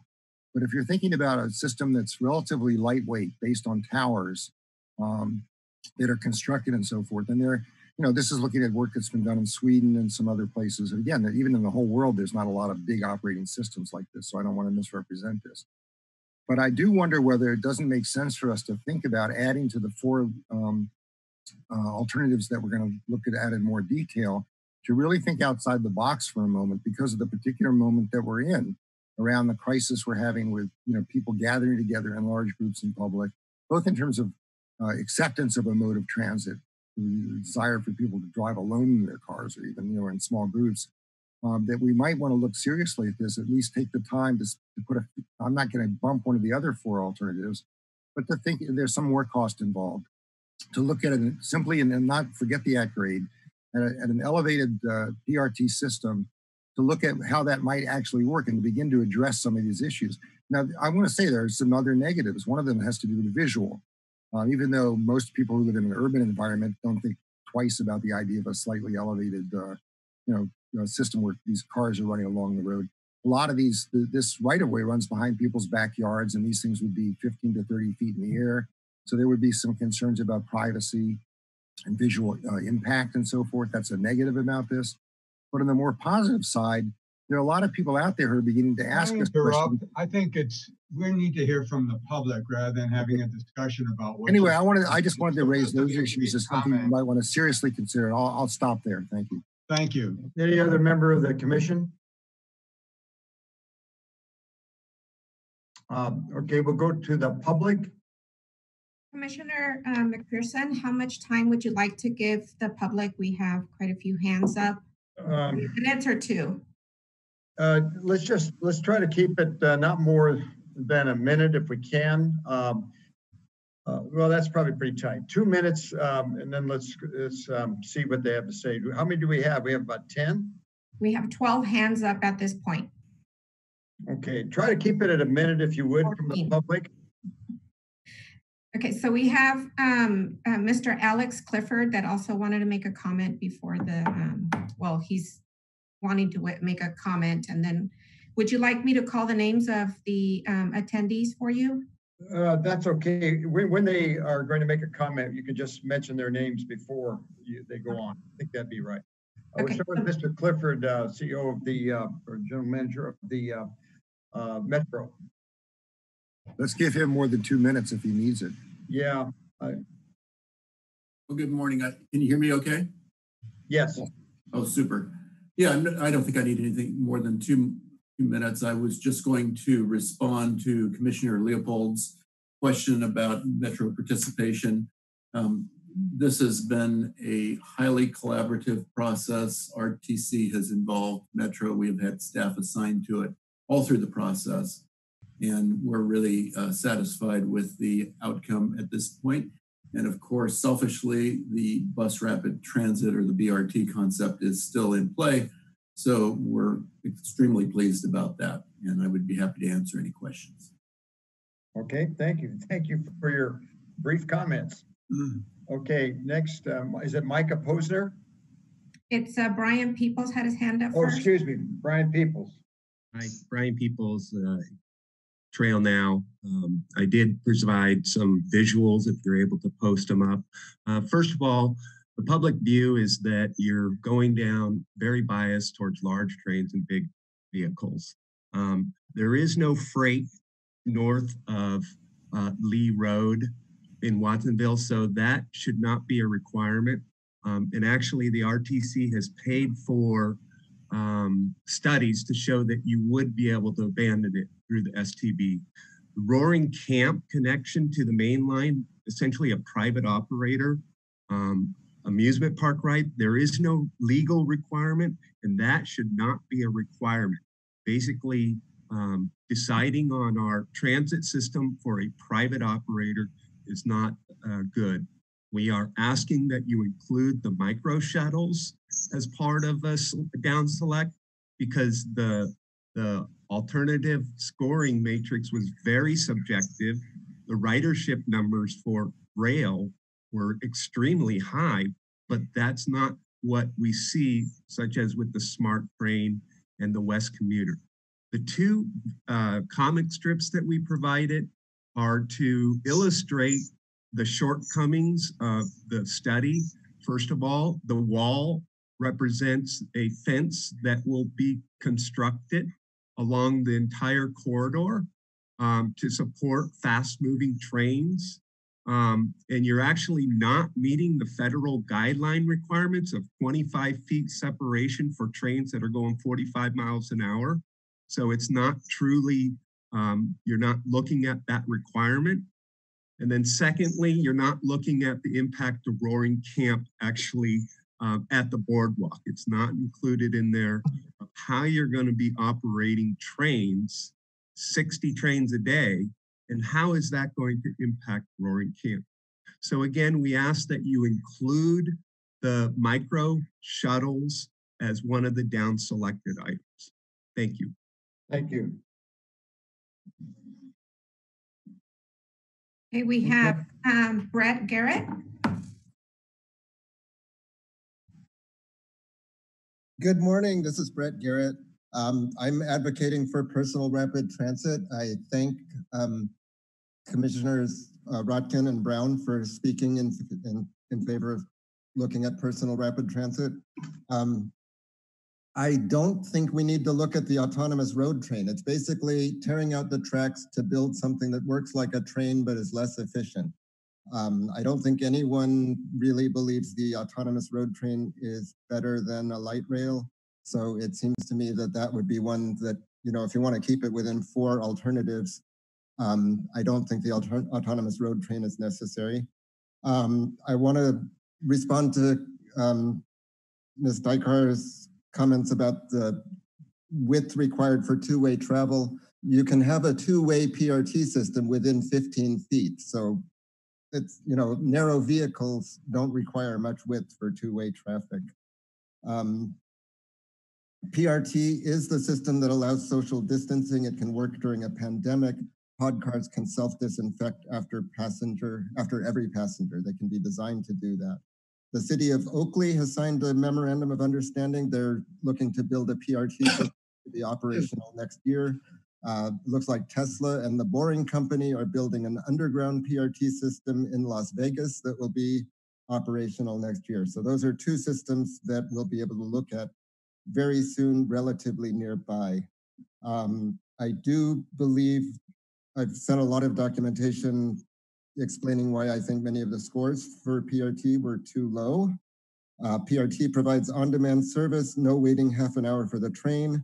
It's the most efficient transit, low energy use per passenger. I would argue it is the mode that allows the highest ridership. Obviously, I'm disagreeing with the consultant on that, but that is my belief based on my research. PRT can provide direct service to UCSC, to Cabrillo College, downtown Santa Cruz. PRT could circle around Watsonville, providing much better access for various parts of that city.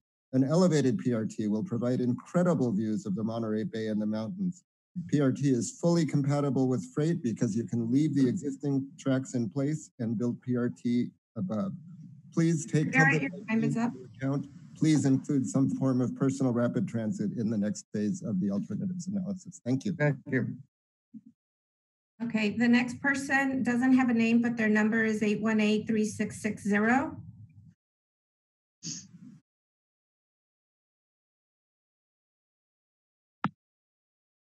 Hi, my name is Mark Concedi Miller. I'm a 37-year resident of Santa Cruz and a professional civil engineer. As an engineer, I took a keen interest in the results of the online open house survey. What I found was the evidence indicates a very strong community preference for using the rail corridor for either of the passenger rail options rather than either of the bus options. With regards to the two rail options, the survey results indicated a slight preference for light rail over commuter rail. On average, twice as many survey respondents indicated the rail options would meet their needs when compared to the bus options for every one of the 11 individual metrics in the survey. With regards to the question, would you choose to live near a transit station? 61% indicated they would choose to live near a rail transit station, compared to only 35% willing to live near a bus station. That difference may not sound like much, but the raw numbers are impressive. Given a total of 600 people responded to the survey, 210 indicated they would choose to live near a bus station, but 156 more people, a total of 366 people, would choose to live near a rail station. Similarly, regarding the question, would you choose to work near a transit station, 65% indicated they would choose to work near a rail transit station compared to only 37% willing to work near a bus station. In raw numbers, 222 would choose to work near a bus station, but 168 more, for a total of 390 people, would choose to work near a train station. As far as other alternatives, respondents indicated they were willing to live and or work near. The next two most popular choices were both rail options, namely trams, trolleys, streetcars, and the intercity rail option. The community has spoken loudly and decisively. Using the rail corridor for passenger rail transit is clearly the community's preference. I know each of you are listening. Thank you. Christian Sandal? Yes, can you hear me? Yes. Yes. Okay, hi. My name is Kristen Sandell. I'm a member of Extinction Rebellion Santa Cruz, but I'm speaking here only for myself. And I wanted to briefly speak in support of the rail trail project, because it's been clear for decades that we do not have the capacity on our roads to handle the number of commuters from North to South County and vice versa. Rail transit is much more efficient. It doesn't compete with cars for road space, and it would significantly reduce our greenhouse gas emissions. If the system is well implemented, it could take thousands of cars off the roads every day. So it needs to be easy to access for commuters, people with mobility issues. It needs to have multiple connecting points and be able to handle bicycles on board. I think it's also a matter of environmental and social equity to provide quality, fairly priced public transit, which is available to everyone. So we need to choose an option that people will actually use with enough capacity to be useful and enough flexibility to be appealing.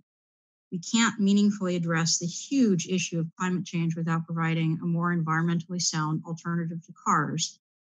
I think rail transit can be an important part of that choice for Santa Cruz County. Thank you. Thank you. Micah?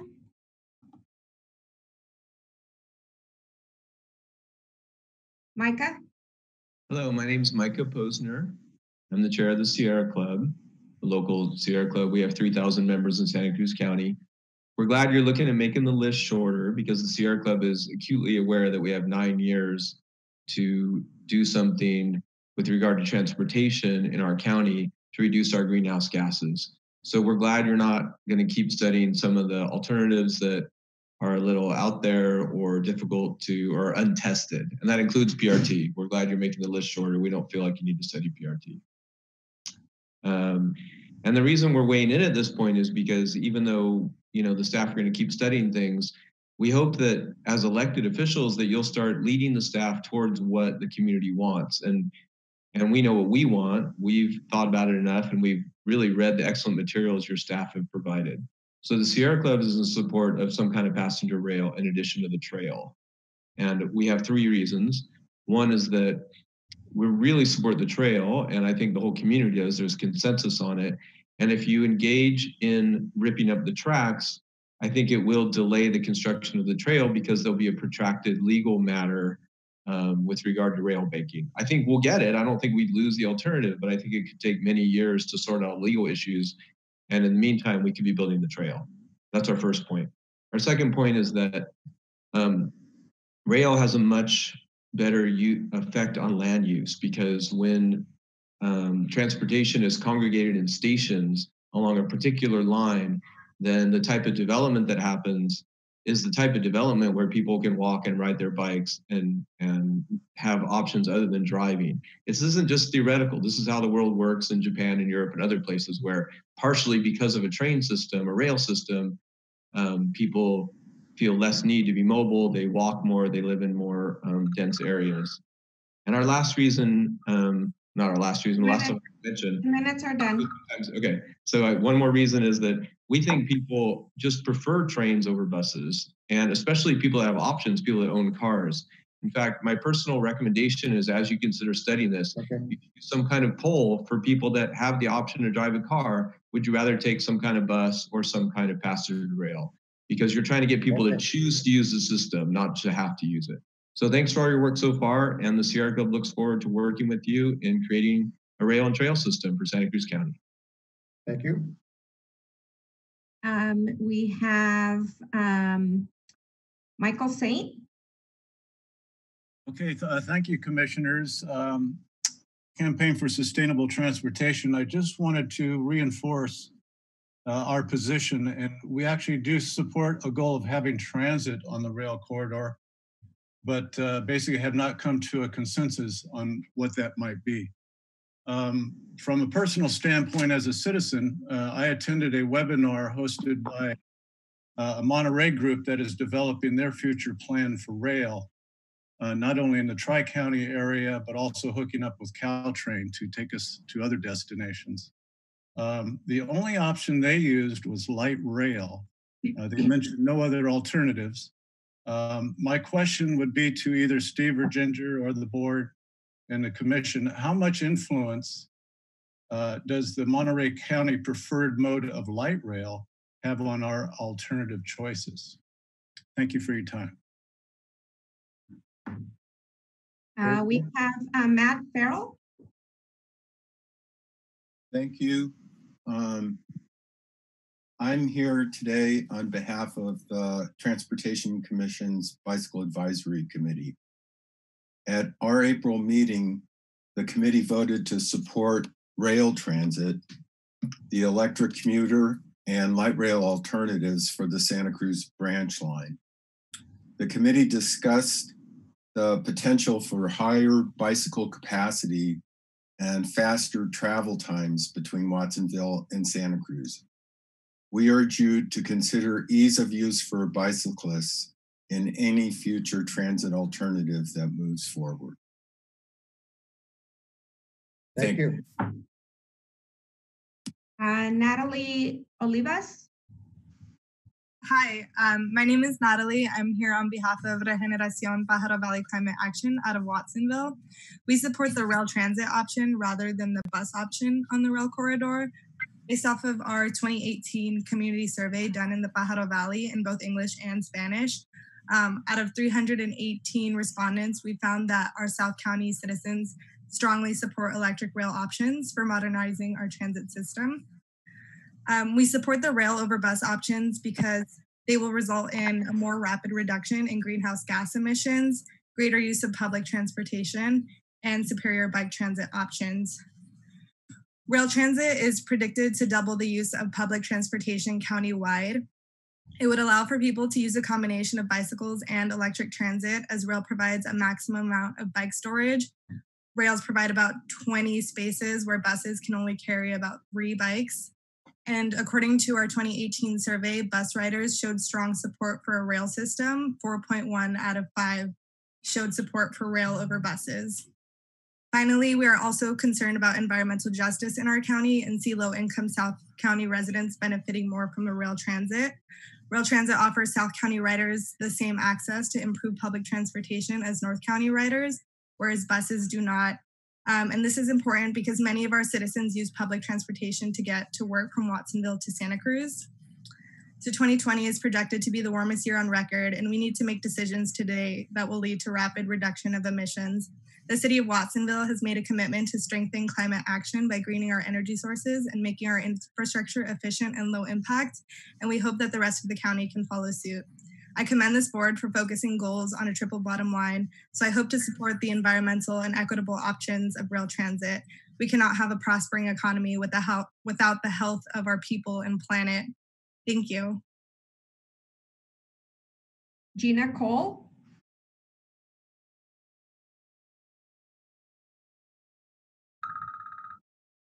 Gina Cole. Yesenia, this is Krista. Gina, she had the older version of Zoom. I think she might be trying to update her Zoom. So let's call on her later. Okay. Veronica Elsie. Good morning, commissioners, and thank you for giving us this chance to talk to you. I am currently serving as the chair of your Elderly and Disabled Transportation Advisory Committee. It was a little unclear in our minutes, so I did want to state that at our April meeting, the committee did vote to support the rail options. Some of it was partly based on the discussion of not tearing up the rail that you had earlier. We're also very concerned about the capacity for users who board with wheelchairs, that the bus would limit the number of that. And we're looking at not only level boarding, but the ability to turn around and the wide entrances with no barriers. So the committee definitely does support the rail options. I also thought I would just add, in further outreach, please don't forget, we now have several really good local radio stations that would be really useful in bringing people on so that there's a dialogue, and there's nothing like hearing dialogue to get people involved. So that would be a good way to engage your South County residents. Thank you. Thank you. Okay, we have a phone number of 840-1884. Hi, that's Gina Cole. Okay. Thank you. Bike Santa Cruz County, I'm Gina Cole, the director at Bike Santa Cruz County, and Bike Santa Cruz County wishes to convey our support for utilizing rail service on the rail trail line. We believe that a rail option is essential to support a sustainable and safe way through the county. From a cyclist perspective, safe means separate from automobiles. And the rail trail as currently proposed offers this kind of safety. To quote one committee member, "Frames don't swerve." As for sustainability, keeping the tracks does not put the trail at risk. However, removing the tracks does. Not only does keeping the rail intact save the trail, it saves time and valuable resources. In order to sustain the trail, we must firmly support preserving the rail. Bike Santa Cruz County has always advocated for bike-friendly infrastructure that increases the ability of people to use a bike for daily trips, to use a bike for recreation, to use a bike for increased physical and mental health and well-being. We will continue to advocate for safe routes for cyclists, and will continue to push for a trail that is at a minimum 12 feet in width to protect both cyclists and pedestrians. While we are not transit experts, we do offer perspective as active bike commuters and recreational riders. And it's in this spirit that we support the rail as the clear choice for public transportation along the transit corridor. Thank you.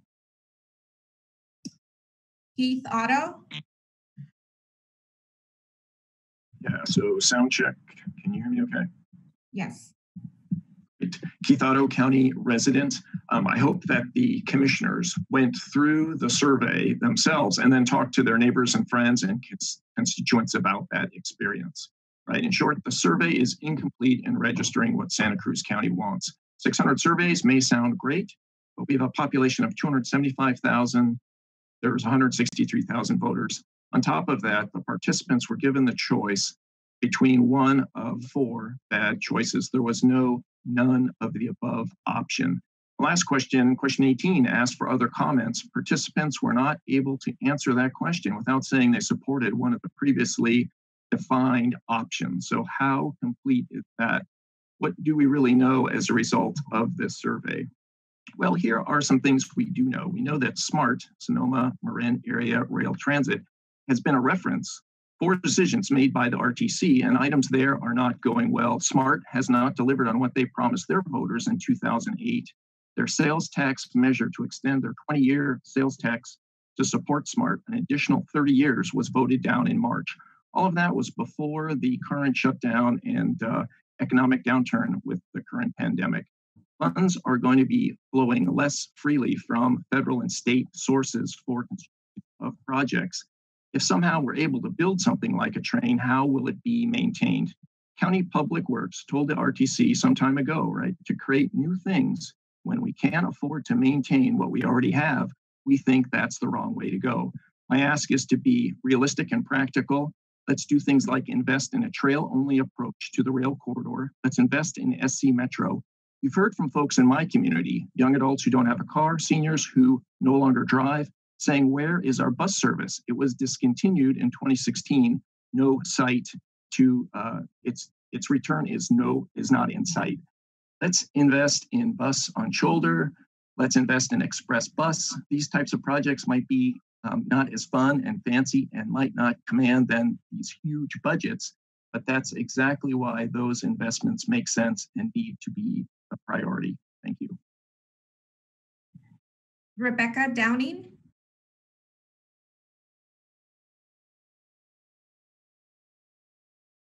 Good morning. Rebecca Downing. I live along the corridor in Seacliff. And if a goal of this project is to decrease traffic on Highway 1, which we know that's one of the goals, and when spending so much money, you must evaluate the integrity of the process. So regarding the survey, a lot of people take surveys when they're invested in the outcome of the survey. So my questions are, how many times did people take the survey? What mechanisms do you have in place to make sure that more than one survey wasn't taken by one person? Another concern I have is regarding outreach to South County. You have to survey and seek those who commute to learn if they will give up their car for either rail or bus. We have to ask them that. And I don't think this survey did, and the process didn't. We know there's a lot of people coming from South County who need their cars, and they go to places that neither the bus nor the rail will reach in a time frame that meets their commuter needs. So South County outreach really needs to find the people where they live and not rely on them to take the initiative to find the survey online. They're probably not always able to do so. So please do that outreach. Take the time with this much money involved before you move forward to your next phase. Thank you. Sally Arnold. Hi, can you hear me okay? Yes. Great. Okay, I'm Sally Arnold. I'm board chair of the Santa Cruz County Friends of the Rail and Trail, and we're really pleased to see the TCA moving forward, even in these challenging times. And we thank the RTC staff for their community outreach. And oh my gosh, what outreach? As was already discussed, there was a lot of survey response. And this is an issue that the community cares deeply about. And some people have mentioned that, that the survey was challenging or limiting in some ways for some people. And I think that may have been true, but people were also invited to write letters in which they could say anything they want. And since you received about 200 letters, I'm going to assume you may not have had time to study them all carefully. So we took the time to read them all and tally them up. And here's a summary. 85% of the letter writers indicated a preference for rail transit on the corridor. 85%. 10%, or 20 people, said they want no public transit on the corridor. 2%, 4 people, said they want bus rapid transit, any kind of the bus transit choices. 4 people wanted the bus. 2 people wanted personal rapid transit, and 4 people just made some general comments. So in summary, that's 167 out of 197 written comments want passenger rail transit on the corridor. That's a mandate. And we really suggest that the commissioners listen to their constituents. And I also want to take a moment to just lift up a couple of the varied voices that I saw in the letters submitted. Here's one from somebody named Kaki. Having safe, reliable, fast transportation to and from South County is critical to bringing our communities together on equal terms. Do the right thing, go rail. And somebody named Judy wrote, "It seems completely illogical, destructive, and enormously expensive and wasteful to eliminate the existing tracks." So if you have time, you might want to read them. There are some very interesting letters in there. Please listen to your constituents. Study the rail options this summer. Thank you. Susan Cavallari. Susan?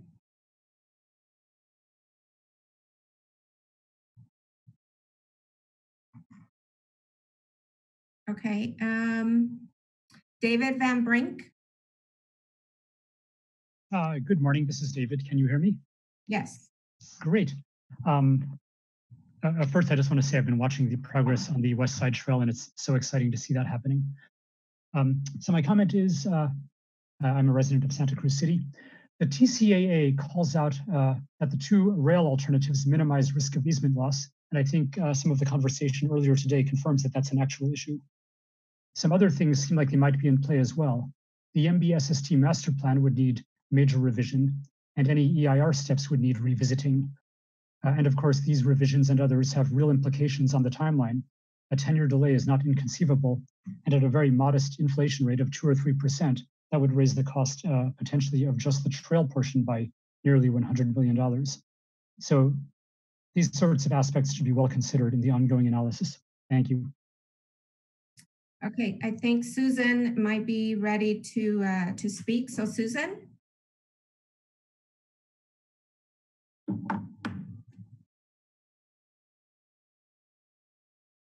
Okay, we'll go. Hello. Okay. Hi, Susan. You're on. Okay, sorry. If you have two, do you have your phone and your tablet? Yeah. You can only have one. Can I talk? Okay. I'm sorry, I didn't say I could get Zoom. Hello, commissioners. I am a member of the Santa Cruz Climate Action Network. We are concerned about the climate crisis and advocate for a just climate for all people and for biodiversity. We advocate for the reduction of greenhouse gas emissions from all sectors in Santa Cruz County. Because transportation is the largest contributor to these climate warming emissions, we strongly support maintaining a public transit option on the rail trail, but do not endorse a specific alternative at this time.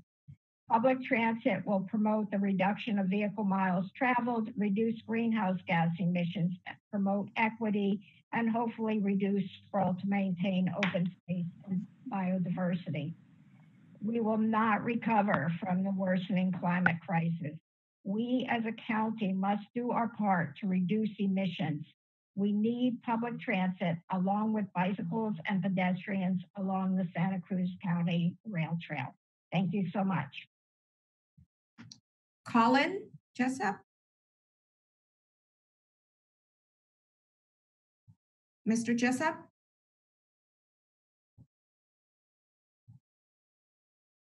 Okay, we'll wait for him. Barry Scott. Good morning, commissioners and staff. This is Barry Scott, Coastal Rail Santa Cruz, located in Aptos. We are supportive of light rail, provided it includes streetcars, which are available now to operate wirelessly and up to and over 50 miles an hour. And as a second option, BRT, provided it doesn't prevent use of the rail line. Say something about rail banking, which is that while preservation of the corridor and the right-of-way is one consideration, the real problem with rail banking is that it doesn't bank anything. What it would do, if you can imagine removing tracks and completely reconfiguring the landscape, what you're doing is you're tripling or quadrupling the cost of doing rail at some later time. So for those reasons, it should really be taken off the table and not considered at all. Rail transit of some form would be by far the quickest to implement because the tracks are already there. The rail line is already permitted. I wanted to say something quickly about the triple bottom line and the cost of things. We've got to consider the cost of doing nothing. If we provide minimal transit, people still have to travel. And what we're doing is that we're transferring the cost to individual travelers who have to buy a car, who have to buy insurance. And this disproportionately impacts working class people and the poor. So transit is a good thing. If it costs money, then let's find a way to do it. I think we've heard from other groups that rail is overwhelmingly supported by the public. But moreover, we have done multiple studies, including the 2015 Rail Passenger Feasibility Study. In 2018, we had the UCIS that pretty much came back in favor of rail. And we have the State Rail Plan funding package that was announced in 2018. And now we're at the TCAA, which identified 2 forms of rail among the 18 that were considered from the beginning. So one study after another indicates rail transit. Let's remember that new technologies, including streetcars, battery-operated streetcars, lighter than light rail, coming in at a lower cost than has probably been considered even in this study. Mr. Scott, your time is up. And I thank you for your time. Thank you. We do not have any more speakers, Commissioner McPherson. Okay, thank you. Thank you, public, for your input. We appreciate that. We'll return it to the commission for discussion and what we want to do in the future. If there are any commissioners who would like to speak. Chair, this is Supervisor Leopold. I want to thank the staff and the consultants who've actually did a good process to try to incorporate a lot of different ideas identified by the public through community meetings that happened before COVID that allowed us to look at a broader list of projects. And then when the COVID pandemic hit us, worked aggressively to get people to respond to the survey. And although there are some who are still hoping that we can rerun the entire unified corridor study, then our unanimous decision to commit to some kind of transit on this branch line, we are fulfilling the commitment that we made to the community by doing this transit corridors alternative analysis. I think it's going to be helpful for us all to study these 4 options carefully, and I would like to move the recommended actions on this item. Second. I just second that, but can I make a comment? Sure. Yeah, first, I'd like to thank Regeneración, the city of Watsonville, and also staff for their report and their good work and the consultants. But I'd like to really reach out to the Regeneración in the city of Watsonville. From their indication, they did a survey of 300 people, and they're well connected within our community, and they're a good voice for our community.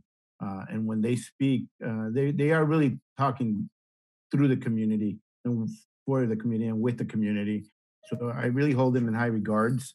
So it was really good to hear from them, and I hope they continue to come and speak on behalf of the community and what the community of the city of Watsonville would like to see. So those are my comments. Mr. Schifrin? Yes, thank you. I tried to second the motion by Commissioner Leopold, but I think I was a little too slow. But I agree with his comments. I don't think it makes sense to relive the unified corridor study as we're asked to do at every one of our meetings. That was a decision that the commission unanimously agreed on. And I think what it led us to is what's before us today, which is how can we have public transit on the corridor? The commission hired a consultant firm. They've been working with staff. This is a cooperative effort with the transit district. We've been working, there's a subcommittee that I'm on that's been working very closely with the consultant and staff and represents both commissioners from the transit district and our commission. I think it's been a very extensive process. It's no surprise that not everybody agrees. I mean, I'd be stunned if everybody did agree. But I think we're heading in a direction towards trying to get an option that maintains the corridor for public transit, that is financially feasible, that is supported by the transit district and a significant number of the members of the public. I think the four alternatives that are before us are reasonable ones, and I support moving forward with a more detailed analysis to find out where they in fact are feasible. We have a limited amount of money that we have that we've gotten from the Caltrans grant, and I think it would and a limited amount of time to try to fulfill that the grant requirements. So I think it would be a mistake to try to start adding things that are just going to increase time and cost. So I just wanted to support the staff recommendation and consultant report and see if we can move forward with this very important process. Thank you. Thank Any you. other comments by commissioners? I do. I have this one. This is Randy. Commissioner Johnson. Thank you, Chair. So this was an extensive study, and my compliments to the consultant on doing a good job.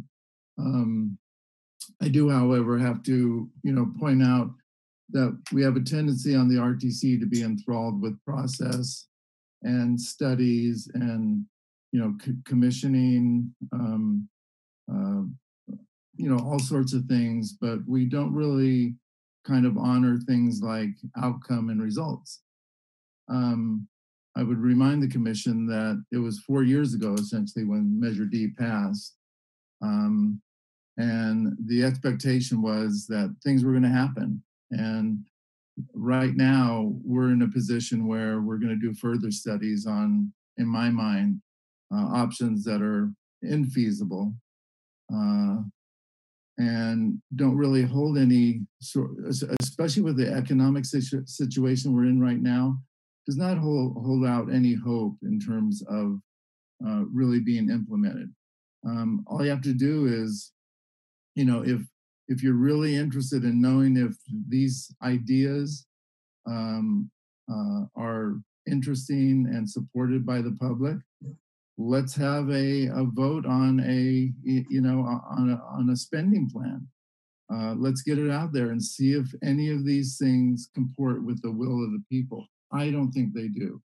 I think we're looking at options that are old, that are not feasible, that have no real possibility of ever happening. I look at Bike Santa Cruz County. To me, Bike Santa Cruz County should be in love with the idea of a trail, especially now where the world is pivoting. Okay, thousands and thousands and thousands and millions, really, of more bikes and people interested in using bikes.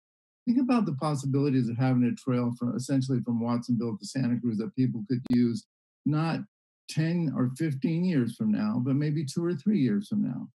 But that's not really an option because we're so in love with the process and the idea of trains and things that don't work. Santa Ana said it, those who ignore history are condemned to repeat it. We've seen Smart Train in Marin County.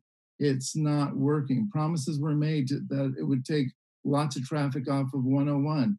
It didn't happen. It's failing economically. So, for, I guess, decent options out there that are nice and shiny and sound good and whatever, but we have to be embedded in practicality. And again, we're so enthralled in love with process and this dynamic and that dynamic. We never really look about what will work and what will not work. And there's no way I'm going to support, further time spent on these options and money spent on these options. Again, Steve Decker, you did a good job with what you were given. I'm not complaining about so much the process, but that road really leads nowhere. And at some point, this RTC is going to have to come face to face with reality. There's no money. Okay, the state is down $58 billion. The federal government has lost during this coronavirus, not the federal government, but our economy, close to $8 trillion. Okay. Where's the money going to come from? So. Okay. Thank you, Mr. Johnson. Yeah, you're welcome, Chair. This is Mike Rodkin. Yes. First of all, I respectfully disagree with everything that Mandy just had to say. On the one hand, calling to speed things up, and then yet asking us to go back a year and a half to undo a decision that was made unanimously by this commission in terms of how we move forward. In terms of getting the trail done, it's under construction right now, and there's no faster path to getting it done than continuing on the current course we're on. I want to agree with everything that John Leopold and Andy Schiffern said without repeating any of it. I think they made the argument pretty clearly in favor of the motion that's before us. The only other comment I want to make is to thank our public for their input today. It was extremely thoughtful and articulate.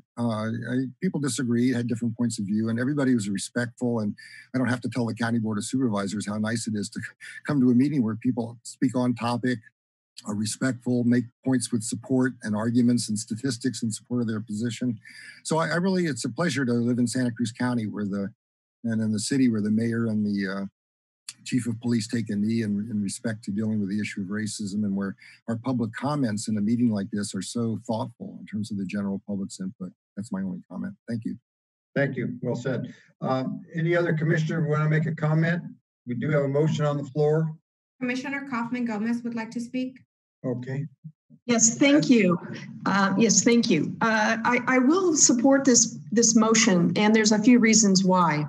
I have gone out. We have gone out in the public, and we have spoken with the folks that are going to be needing this service, have been asking for this service, and many of which are very impatient because they've been waiting quite a long time in order to have some relief that we see here on getting ourselves moved around this county as a community for this county. I respect the fact of all of the details and the consultants and the staff working really diligently on all of the study part of things, the accrual of the data, and giving us information about the resources and the alternatives that we have here. And we do have a lot of grassroots efforts that are helping along with the RTC to get this information out to the public. And so for those agencies, I thank you for stepping up and coming out to helping us. We have really tried to push as much of this information out there as we possibly can in Watsonville. I think that has been a gap that we've had in communication on the south end for quite a bit of time.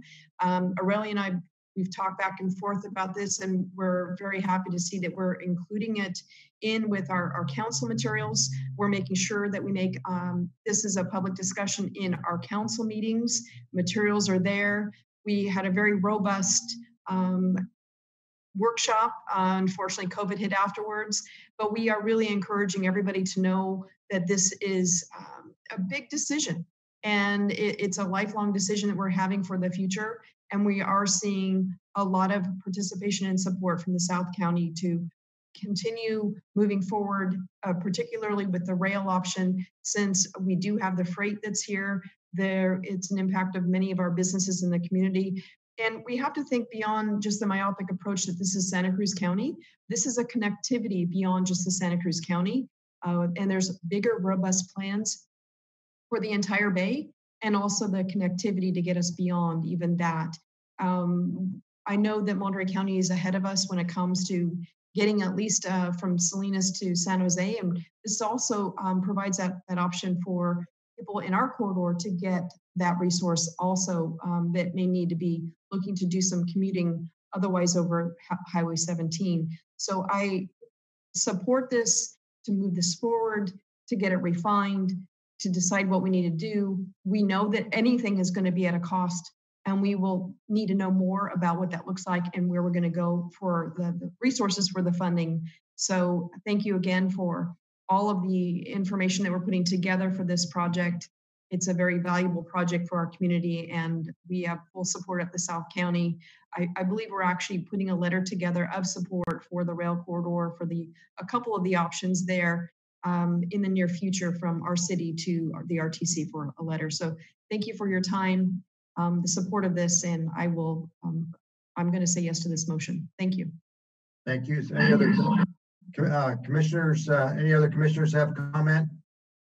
Okay, we do have a motion. Commissioner McPherson, it looks like we have an attendee who would like to speak. I know we've closed the public session, so just letting you know. Give that person 1 minute. We got a motion on the floor. Just identify himself and say briefly what your point. Okay, Brian. Brian. Yes. Yes. You have 1 minute. Hi there. Thanks for the time. I really appreciate this discussion and allowing the public to comment. And in concern to the feasibility and what the analysis has shown, that even the cheapest cost is probably going to be prohibitively expensive for the next, foreseeable future with what the current climate is. And I'm just curious if there's been any discussion about providing access to the rail and a temporary modular system that would allow the rail to be used for a bike path. Well, we're not going to go into open a discussion. I just got your point that you don't think that this there's none of these are probably financially feasible. That's the main point, I think. I'm sorry to cut you off. They're not feasible, but okay. in the interim, we discuss this, for the next, foreseeable future. Yeah. Could there be an ongoing discussion about how the public can activate this corridor, and as this continues and as we review the feasibility? We're continuing it as we speak. Okay, thank you. Okay, thank you. Sorry to cut you off there, but the motion's on the floor. There's been a second, and what we're doing now is we're moving the short list of 4 onto further study for analysis and results for a draft of preferred alternatives in September. And then in October, there will be a presentation before this commission on the analysis and results of the preferred alternatives. Please, that's the motion on the floor. Please call the roll, please. Commissioner Rotkin. Aye. Commissioner Gonzalez. Aye. Commissioner Bottorff. Aye. Commissioner McPherson. Aye. Commissioner Leopold. Aye. Commission Alternate Mulhern. Aye. Commissioner Alternate Schifrin. Aye. Commission Alternate Gregorio. Well, Oh, you're back. Commissioner Caput. Caput, yeah, aye. Commissioner Kaufman Gomez. Commissioner Johnson. No. Commissioner Brown. Aye. Commissioner Bertrand. Aye. And that was all. Thanks. That vote is what, 12 to 1 or something? It passes. One no vote. One no vote. Mr. Johnson. Okay. We will move to our last item that we had to skip over because of the scheduled public hearing. The Caltrans report. I hope that Eileen is here or can communicate with us. Is she online or? She is. Great. Hey, it's worth the wait, Eileen. You've had some great praise, well-deserved from everyone. And thank you again for everything. And I guess this will be your last report to us. Thank you. Thank you, Commissioner McPherson. And yes, can you hear me okay? Yes. Yeah. Oh, great. Okay, yes. Thank you so much for those kind words. I wasn't expecting that. I don't have a video camera today, but it's just as well. You would have seen me a little misty-eyed there. It's really been an honor and a privilege to serve Caltrans and to serve this commission in the ex officio role. I really have been enriched both professionally and personally from my experience. I really enjoyed the dialogue and the richness of the debates that you all have in Santa Cruz. And so it's been great to be a part of that. So thank you again. And I also want to thank you, Commissioner McPherson, for hosting the town hall on June 16th about Highway 9. This isn't part of a routine process for us to do the outreach at this stage, at the project initiation document stage on a typical safety project. But we feel like this is a really important time and an important step to take. And so we really appreciate your partnership in doing that. And so we look forward to a good meeting on the 16th. I hope folks can tune in. Good, and lastly, on the Highway 1 work, the curb ramp work is nearly all wrapped up there on 41st Avenue and Morrissey. The detours should, with the curb ramp and some of the drainage work that's happening, the pedestrian detours should disappear by next week. There'll be some cleanup work and punch list items, but I think you should see things in a better condition out there. So thank you again. Any questions? Any questions, Ms. Kaufman-Gomez? Yes, the roundabout Lakeview and Riverside, it says 2020, but I don't know what time. Since we're halfway through this year, do we have a start date for that project? I will look into that and get that information out to you. Any other questions for Ms. Moe? Just thank her for her years of service. Yeah, every member of the commission feels that way. So thank you again. See no other questions of Ms. Moe, and we wish you a joyous retirement. We'll go now to the next meetings of the RTC. The next scheduled one is a special meeting on Monday, June 29th, and it will be by teleconference as well. The next scheduled RTC meeting is Thursday, August 6th at 9 a.m. teleconference. Well, it will be maybe from Scotts Valley City Council chamber. I'm not sure how that's going to work, but the next special meeting of the the RTC is a special meeting on Monday, June 29th, and it will be by teleconference, and I assume it will start at 9 o'clock in the morning. With that, we will be adjourned.